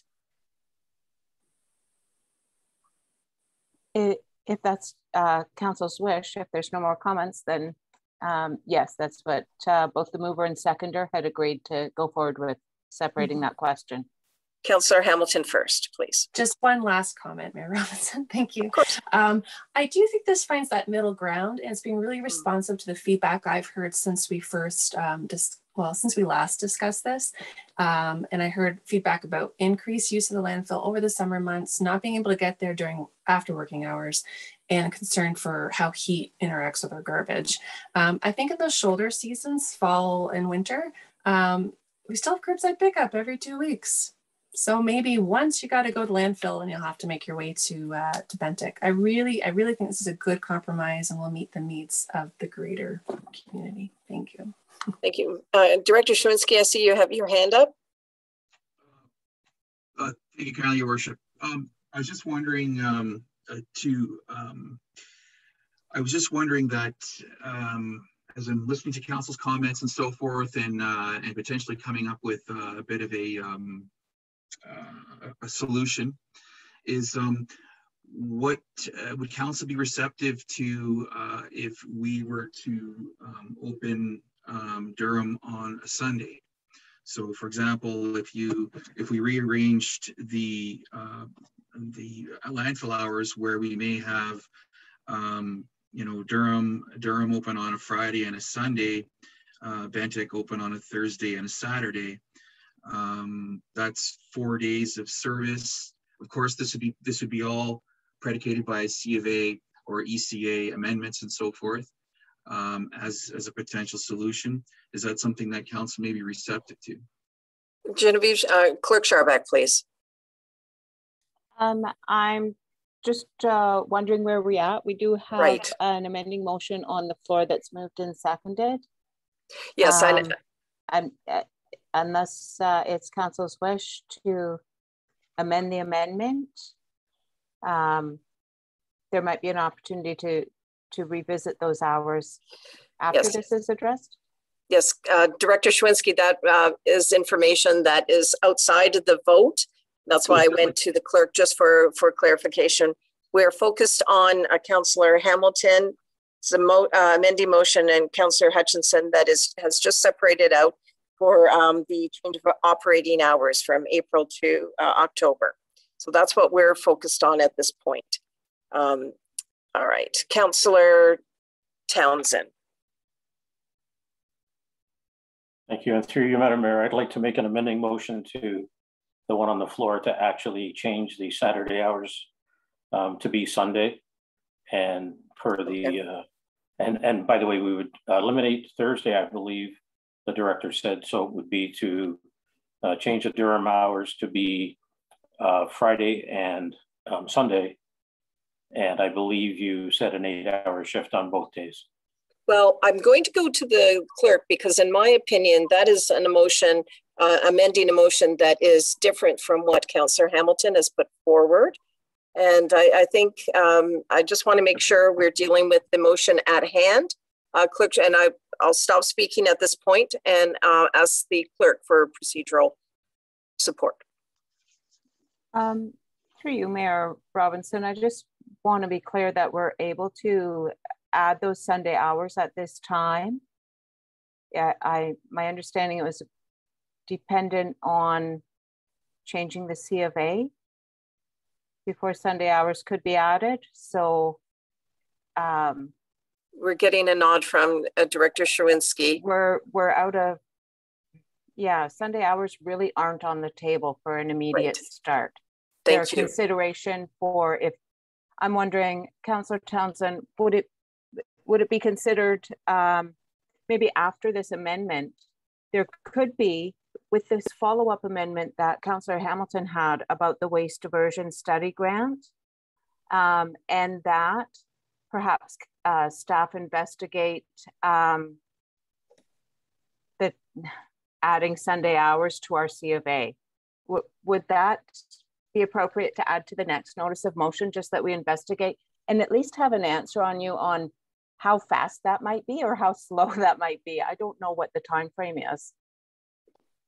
Okay. If I may, Madam Mayor, to respond. Well, really quickly, because we are dealing with a motion on the floor. So this is something that we could deal with afterwards. It's regarding the motion, actually.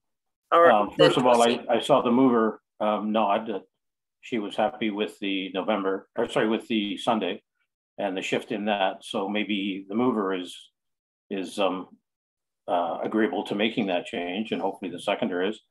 In addition, these changes are not going in tomorrow. They're going in as of January 1, 2022, unless I misread the report from the director.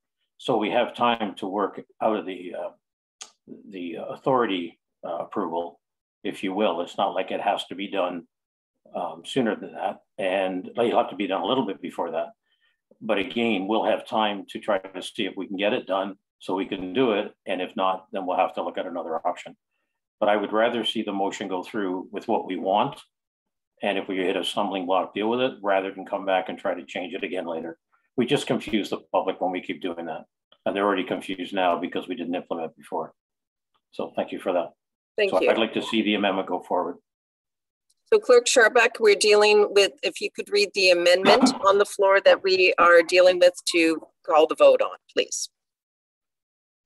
Point of order, Madam Mayor. I think a point of order about doing that, because I have an amendment on the table that I think has to go through, and I think it's up to council to move it forward. And the vote on that one should happen before the other. Councillor Townsend, that's why I've asked Councillor Townsend, that's why I've asked the clerk to deal with the amendment that would be on the floor.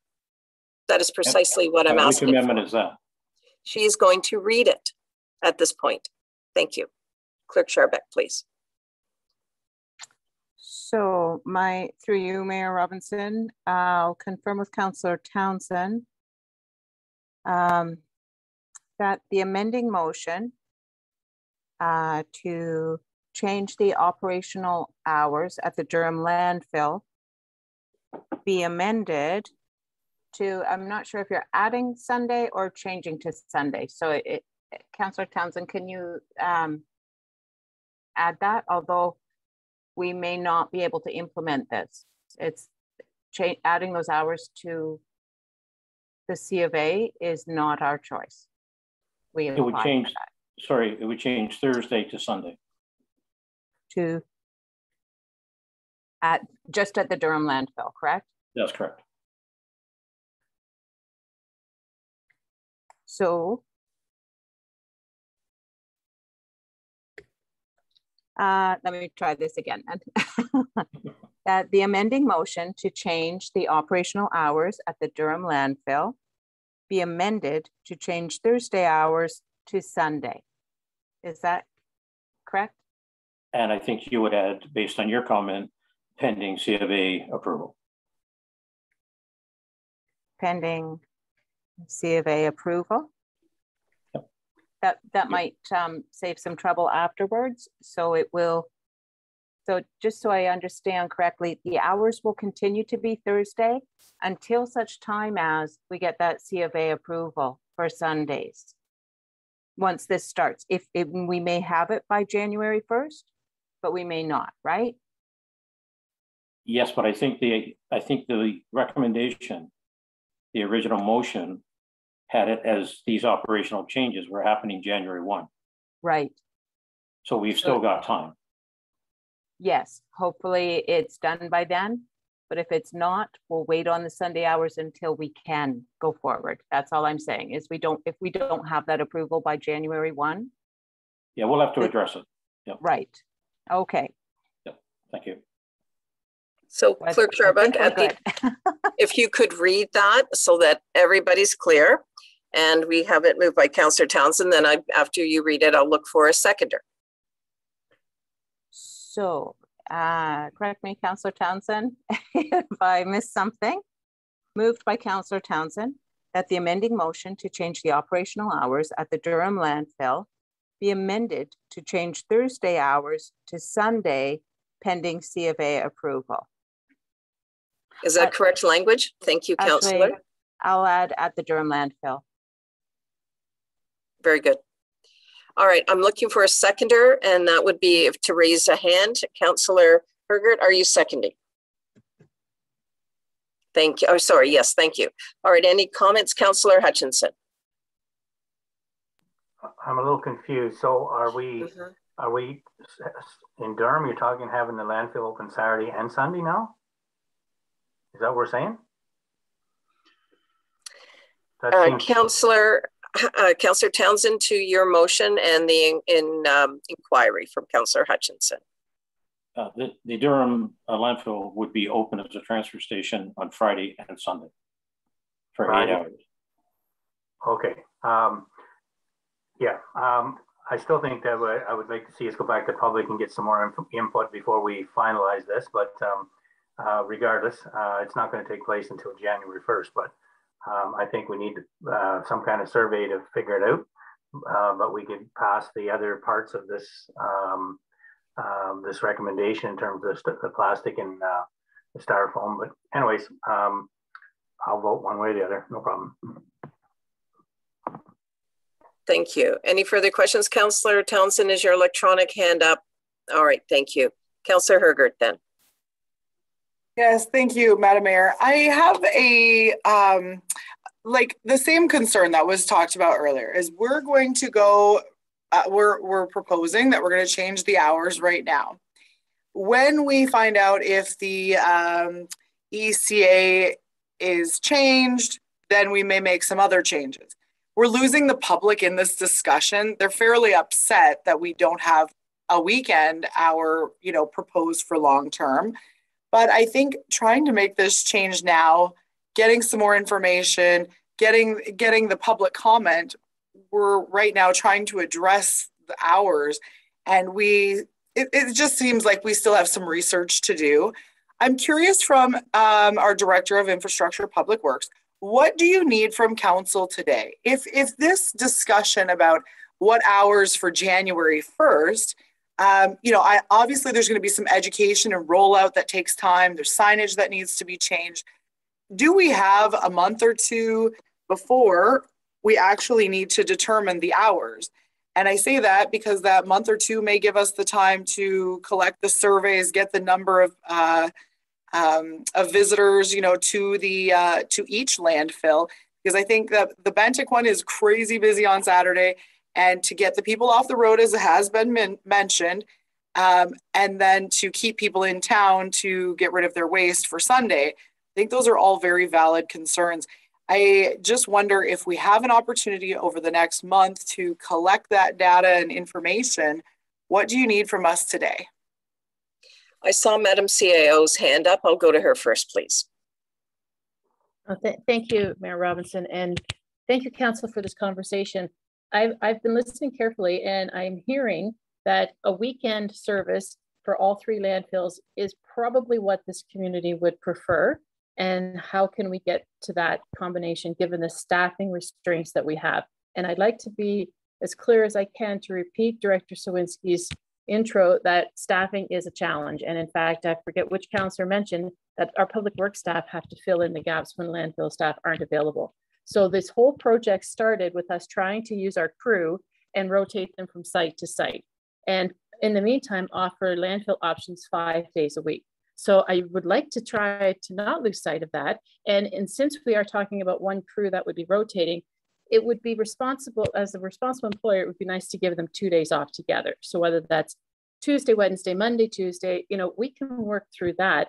If the weekend is the priority, then I'm hesitant to commit to Sunday right now because we just heard Mr. Bringleson tell us that the ministry has been impacted by COVID timelines as well. And I don't know how quickly we can get anything back with the January deadline. That's not very far away.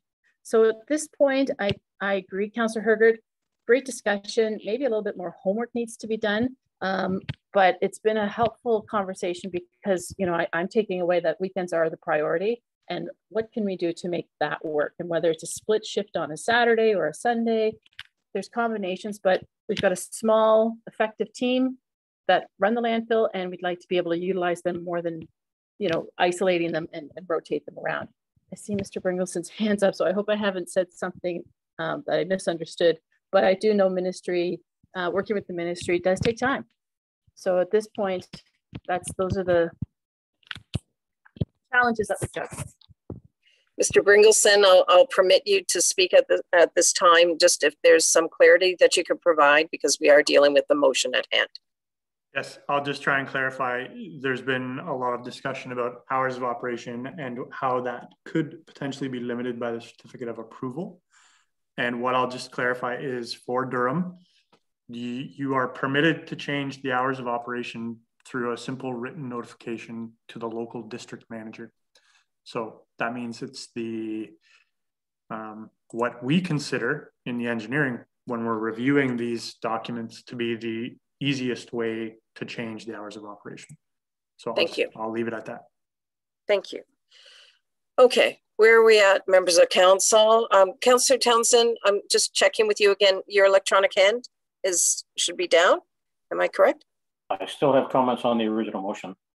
Okay, but we're just dealing with the amending motion at this time. Okay, I'll take it down until then. Thank you. Okay, Clerk Scharbeck, could you please read the motion at hand?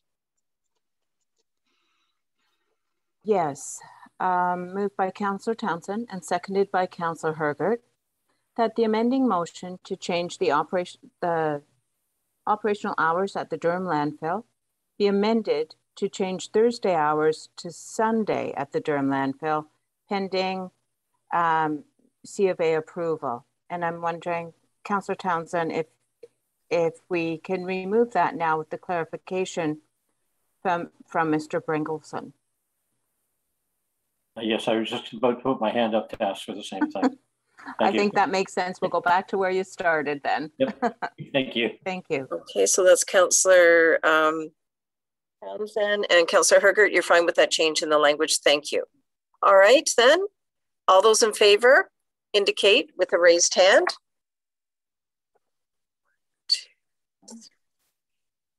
All those opposed.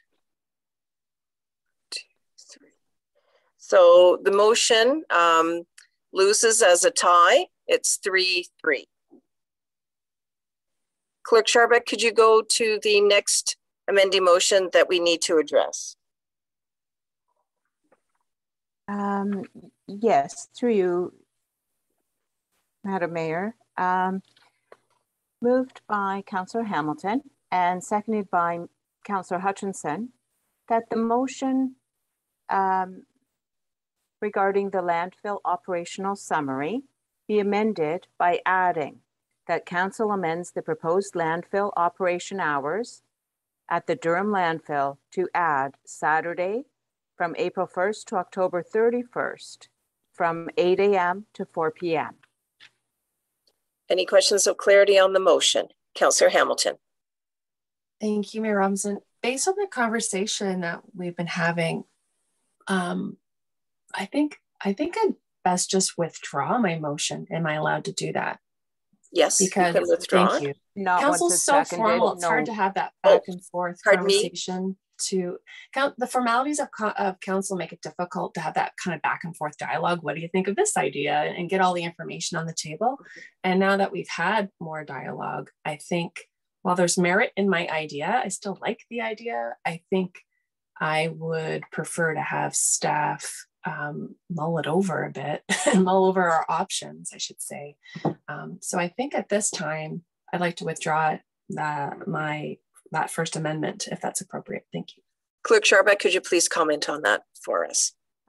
It has been seconded, so it's not just your amendment, it's a motion on the floor now. So we do have to dispose of it one way or another. And it's up to council. Perhaps the quickest way is if the seconder, I see he has his hand up, perhaps he has a comment. If it's not withdrawn by both the mover and seconder, then we need to do something else with it. Okay, Councillor Hutchinson? Yes, I'd like to withdraw my second of that motion, and I'd like to make an alternate motion if I could. So Clerk Sharbuck, again, for clarity, not only for council, but anybody listening in, with both the mover and the seconder withdrawing, what is the resolve then? Okay, just for clarity and to make sure that the minutes are clear, this motion or this amendment is withdrawn by the mover and seconder. Is that correct? So it is not on the floor at this time. I have an indication from both the mover, Councillor Hamilton, and seconder, Councillor Hutchinson, both did thumbs up that they're withdrawing their motion. And there was, the original question was separated. So we are now on to these, before Councillor Hutchinson can add another motion, we're on to the second part of the original question in the motion to amend. So moved by Councillor Hamilton that a staff report, that staff report to council on the waste reduction and diversion study grant and next steps. Okay, well, Councillor Hutchinson seconded it originally. Clerk Sharbuck, would the seconder stand at this point? You're asking me? I think that would have to be clarified again because he withdrew his second. Councillor Hutchinson, are you seconding this motion? Yes. Thank you. All right, any other questions on this motion? I'm calling the vote on it. All those in favor indicate with a raised hand. 6 members of council have voted in favor. Sorry, I turned my head away. 6 members of council have voted in favor. The motion is carried. Okay, so at this point, Clerk Sharbuck will deal with a motion from Councillor Hutchinson. Is that correct? If that's Councillor Hutchinson's wish, yes. Yep. All right, Councillor Hutchinson, can you put your motion forward? So I'd like to move that we accept the recommendation from our director to move forward with the film plastic and the expanded polystyrene foam cycling beginning November 1st with the opportunity to revisit the operational changes at our landfills and to bring that back to a council meeting in the future. Thank you. We'll just have Clerk Sharbuck read that back, and then I'll ask for a seconder.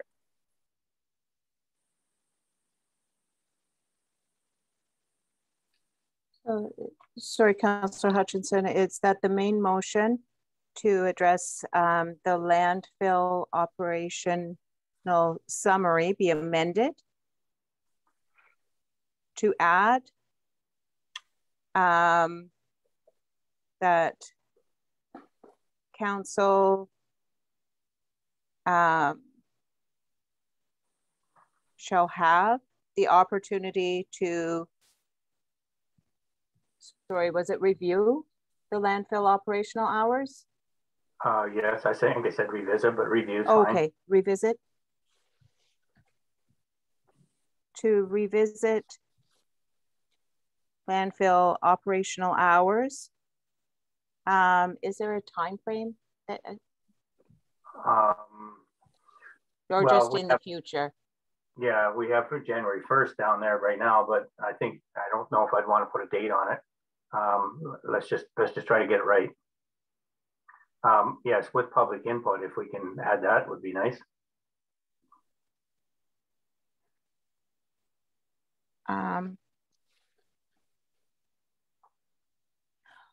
Okay, I think I might be missing a key piece here.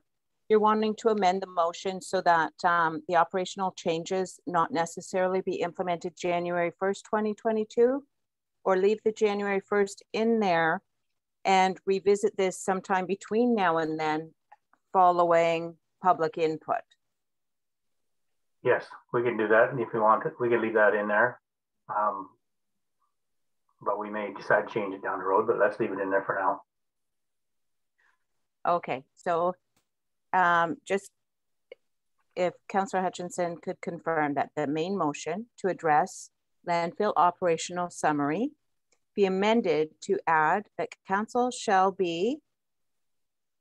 have the opportunity to revisit landfill operational hours following public input. Does that capture it? Should that be staff rather than council? Staff are going to look at it rather and bring it back to council. Would you like it to say, instead of that council shall have the opportunity to revisit, perhaps would you like that staff will report back to council regarding landfill operational hours following public input? Yes, that would be great. Okay. Let me just write that, catch up with my writing.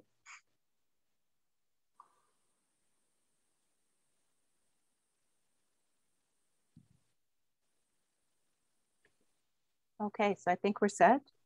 Okay, and did we include the film, plastic, and polystyrene, or the recycling in there? That will stay in the main motion. So it's going to start on November 1st. We are simply adding to that main motion the report back following public input. All right. So Clerk Sharbuck, would you please read the amending motion?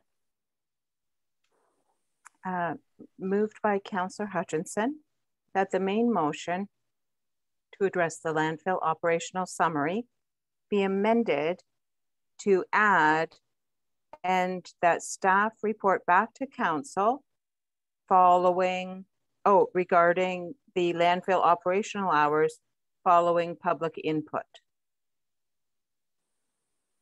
Councillor Hutchinson? I think that's okay. Yeah, I think that's got it. Is there a seconder for this amending motion? Deputy Mayor, are you seconding? Or yes, sorry, going back on it. Thank you. Questions to the amending motion? Councillor Hergert. Yes, I'm curious, are we going to leave in the remainder of that motion about tipping fees increasing, film, plastic, and like number 2, 3, and 4 will all stay the same in there? We're only changing number 1? Good question, Clerk Sharbuck, to that inquiry. Okay, so the main motion so far as amended speaks to who's lost Councillor Hutchinson or Councillor Hamilton's. Okay, so that council received the following operational summary of council directives provided for West Grey landfills. So receiving the report and that the proposed operational changes be implemented on January 1st, 2022. So I guess in the report, are the fees included in that proposed operational challenge? I'm wondering if, for clarity's sake, if the hours could be voted on in this motion and the fees in a subsequent motion. Would that help clarify just the question at hand? That if we, that that the proposed operational hours be implemented on January 1st? I'm not sure. Or is council wanting to include all of the operational changes, the fees and the hours all in one? So Clerk Scharbeck, that would be on the main motion. And then we're dealing with the amendment at this point, or are you suggesting what you're asking for be folded into this amendment? Just for clarity, please. Okay, through you, Mayor Robinson. For clarity, it's not for me. I just want to make sure everybody knows that what we're voting on.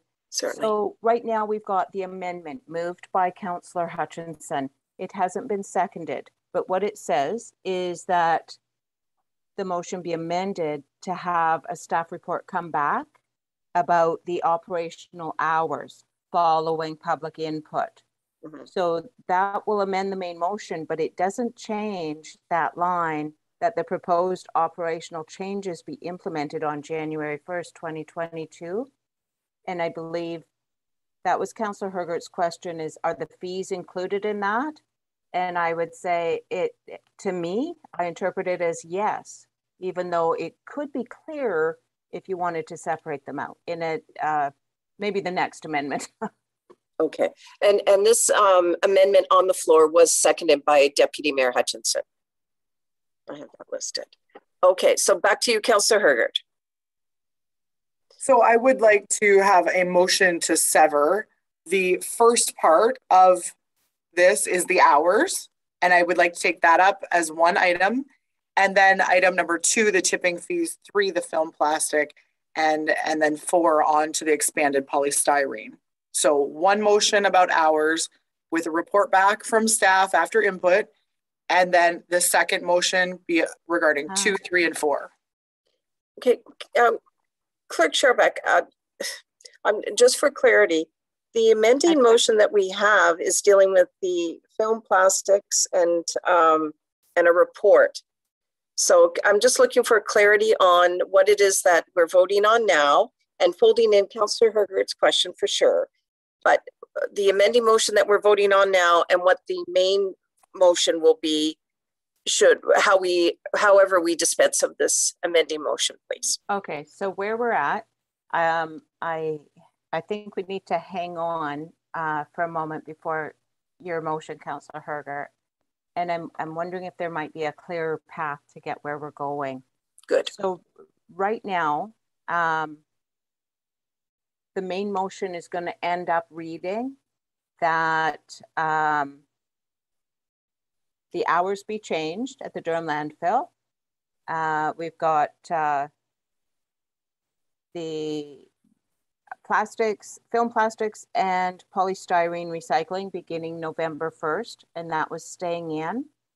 So just the hours and the film plastic, but the operational changes are also included in there. And I'm wondering, after this amendment where we're changing the hours and asking for a report back, if there could be another amending motion to the main motion saying that the motion be changed to address operational hours and not the fees. I'm not sure. It's all lumped in here together, a little bit messy right now, right, to be honest. But we're moving it along. So I do see some hands, but I would like clarity in terms of the amending motion that we'll be voting on and speaking to. So Clerk Scharbeck, if you could read that with the also the confirmation of the mover and seconder on this amending motion, please.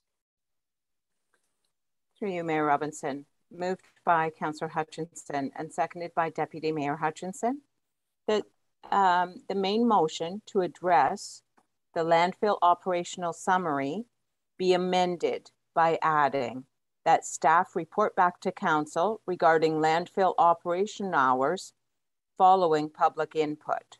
That's just the one question. Okay, so The mover, Councillor Hutchinson, are you fine with the language? Yes, I think that's fine. And the seconder, Deputy Mayor, are you fine with the language? Just, I am and I'm not. I'm confused. So I just want to make sure I'm clear.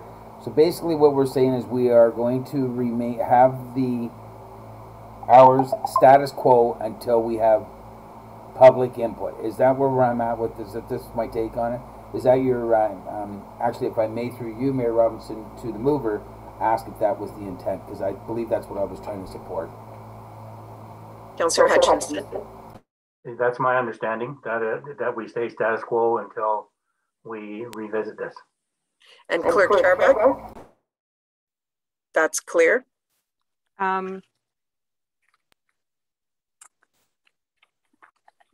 I think then we need to change that January 1st date in the main motion, because it's not clear at all that they're staying status quo.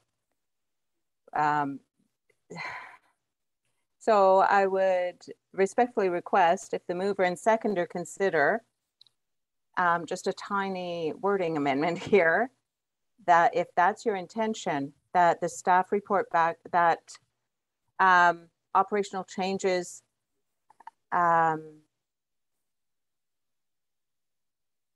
be implemented following a staff report back to council regarding landfill operational hours, perhaps instead of following, including public input or after public input.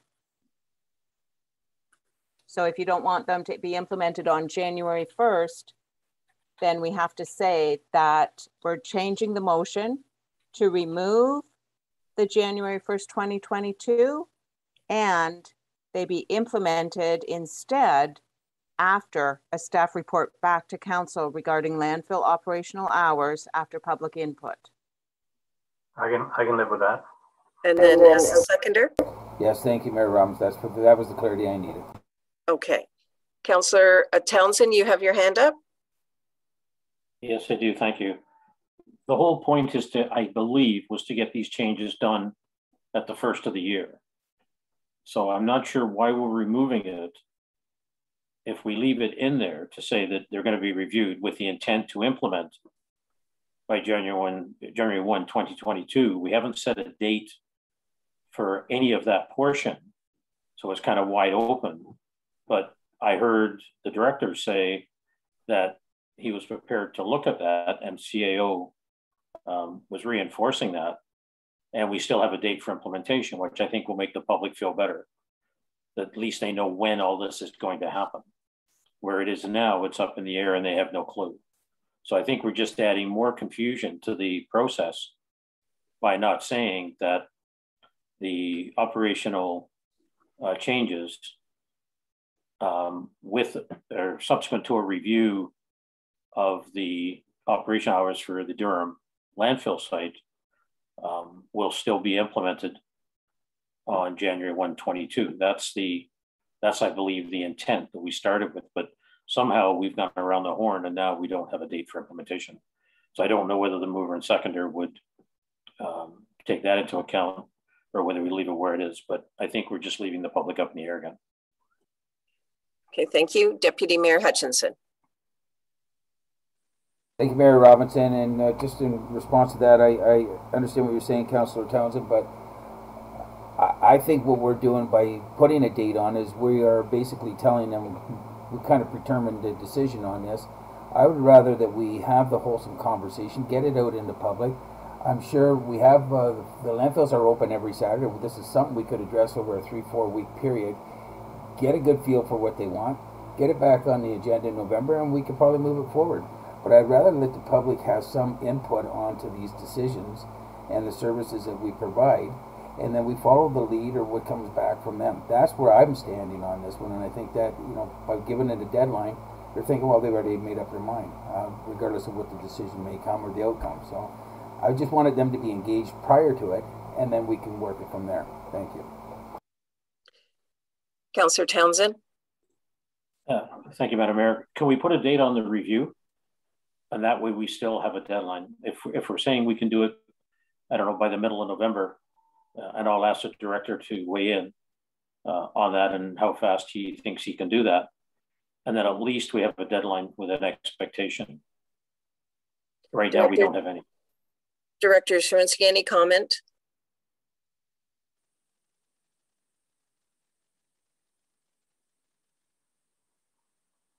You're on mute.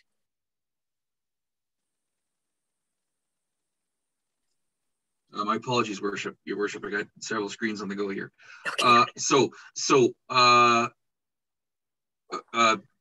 As far as a date goes, I would submit that to gather all the information that I need and so forth and come back to council.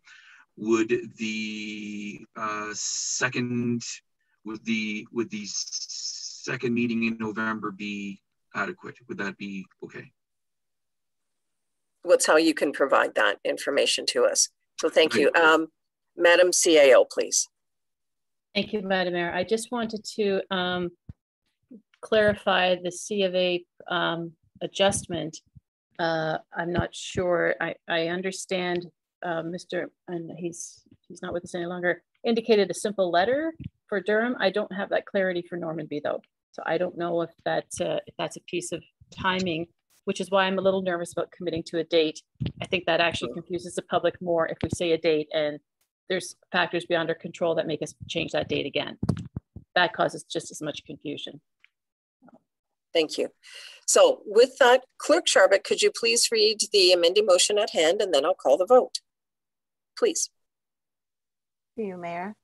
Moved by Councillor Hutchinson and seconded by Deputy Mayor Hutchinson that the main motion to address a landfill operational summary or regarding the landfill operational summary be amended to remove, quote, January 1st, 2022, end quote, and add, quote, that staff report back to council regarding landfill operational hours after public input.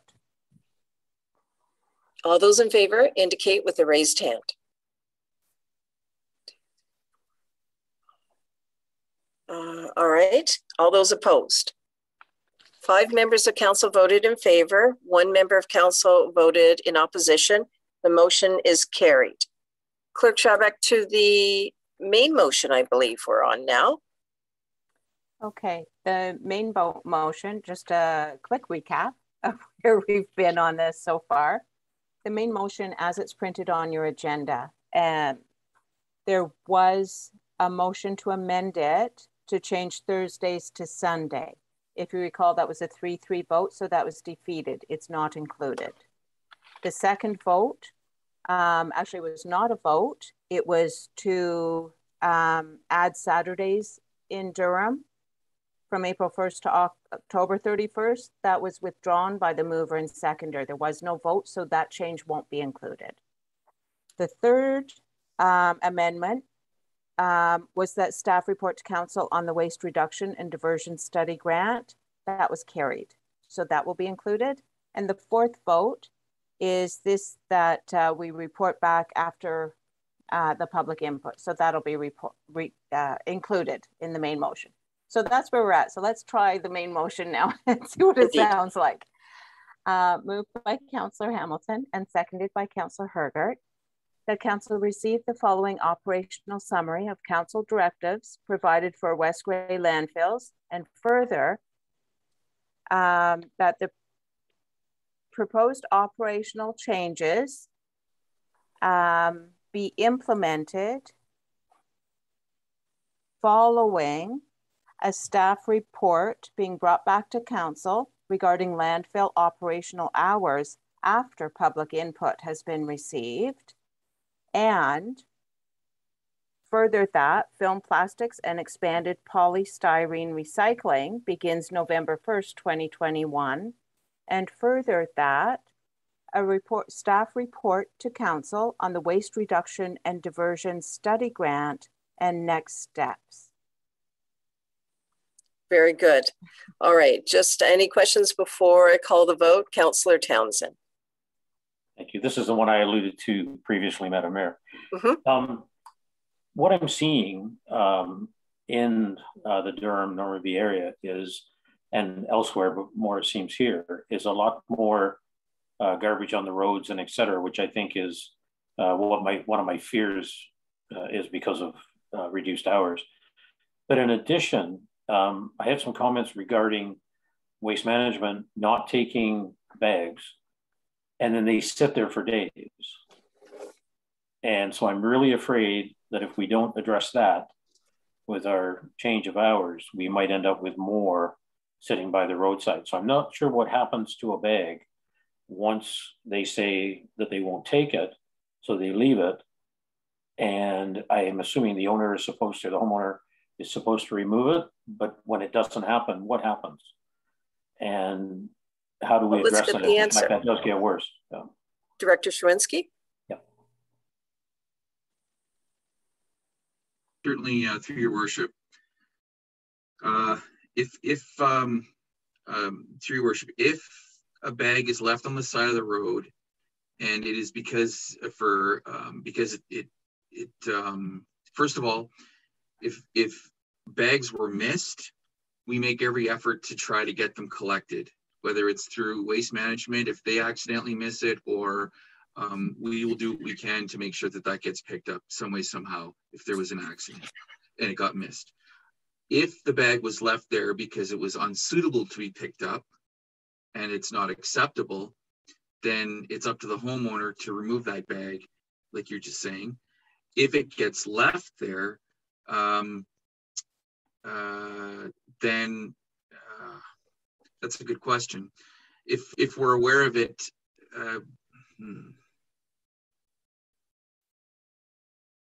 normally staff will make every effort to pick those bags up if they're aware of them, or deal with the public and call them and let them know and communicate. And we can work on that, improving that as we move forward, Councillor. It's a good question. But essentially, if we're not aware that those bags have been left behind, it's hard to figure out what to do with them. And it's usually on the owner's, it's the owner's responsibility to get that bag out properly for collection day and removed if it's not acceptable. Anything further, Councillor Hutchinson? Yeah. Pardon me, Townsend. That's okay. Thank you for that. It just seemed very strange that I was getting 3 or 4 calls in a period of about 10 days when I don't get many on Waste Management like that at all. So that's why I wanted to share it. Thank you. Thank you as well. Any other questions on the main motion? All right, I will call the vote on the main motion. All those in favor indicate with a raised hand. 6 members of council have voted in favor of the motion. The motion is carried. Clerk Scharbeck, just keep me on track here. I believe we are on item number 6. Will that be correct? Yes. All right. Item 6 on the adjournment. Could you please read the recommendation at hand, Clerk Scharbeck? Through you, Mayor. The recommendation is that we now adjourn at 4:44 p.m. to meet again on October 19th or at the call of the chair. Is there a mover for the motion? Deputy Mayor. Is there a seconder for the motion? Councillor Hergert. All those in favor indicate with a raised hand. 6 members of council have voted in favor. The motion is carried. Thank you one and all for a delightful afternoon dealing with landfill priorities that we need to deal with, and very good discussion, council and staff, and for our community. Well done. Talk to you again. Bye now.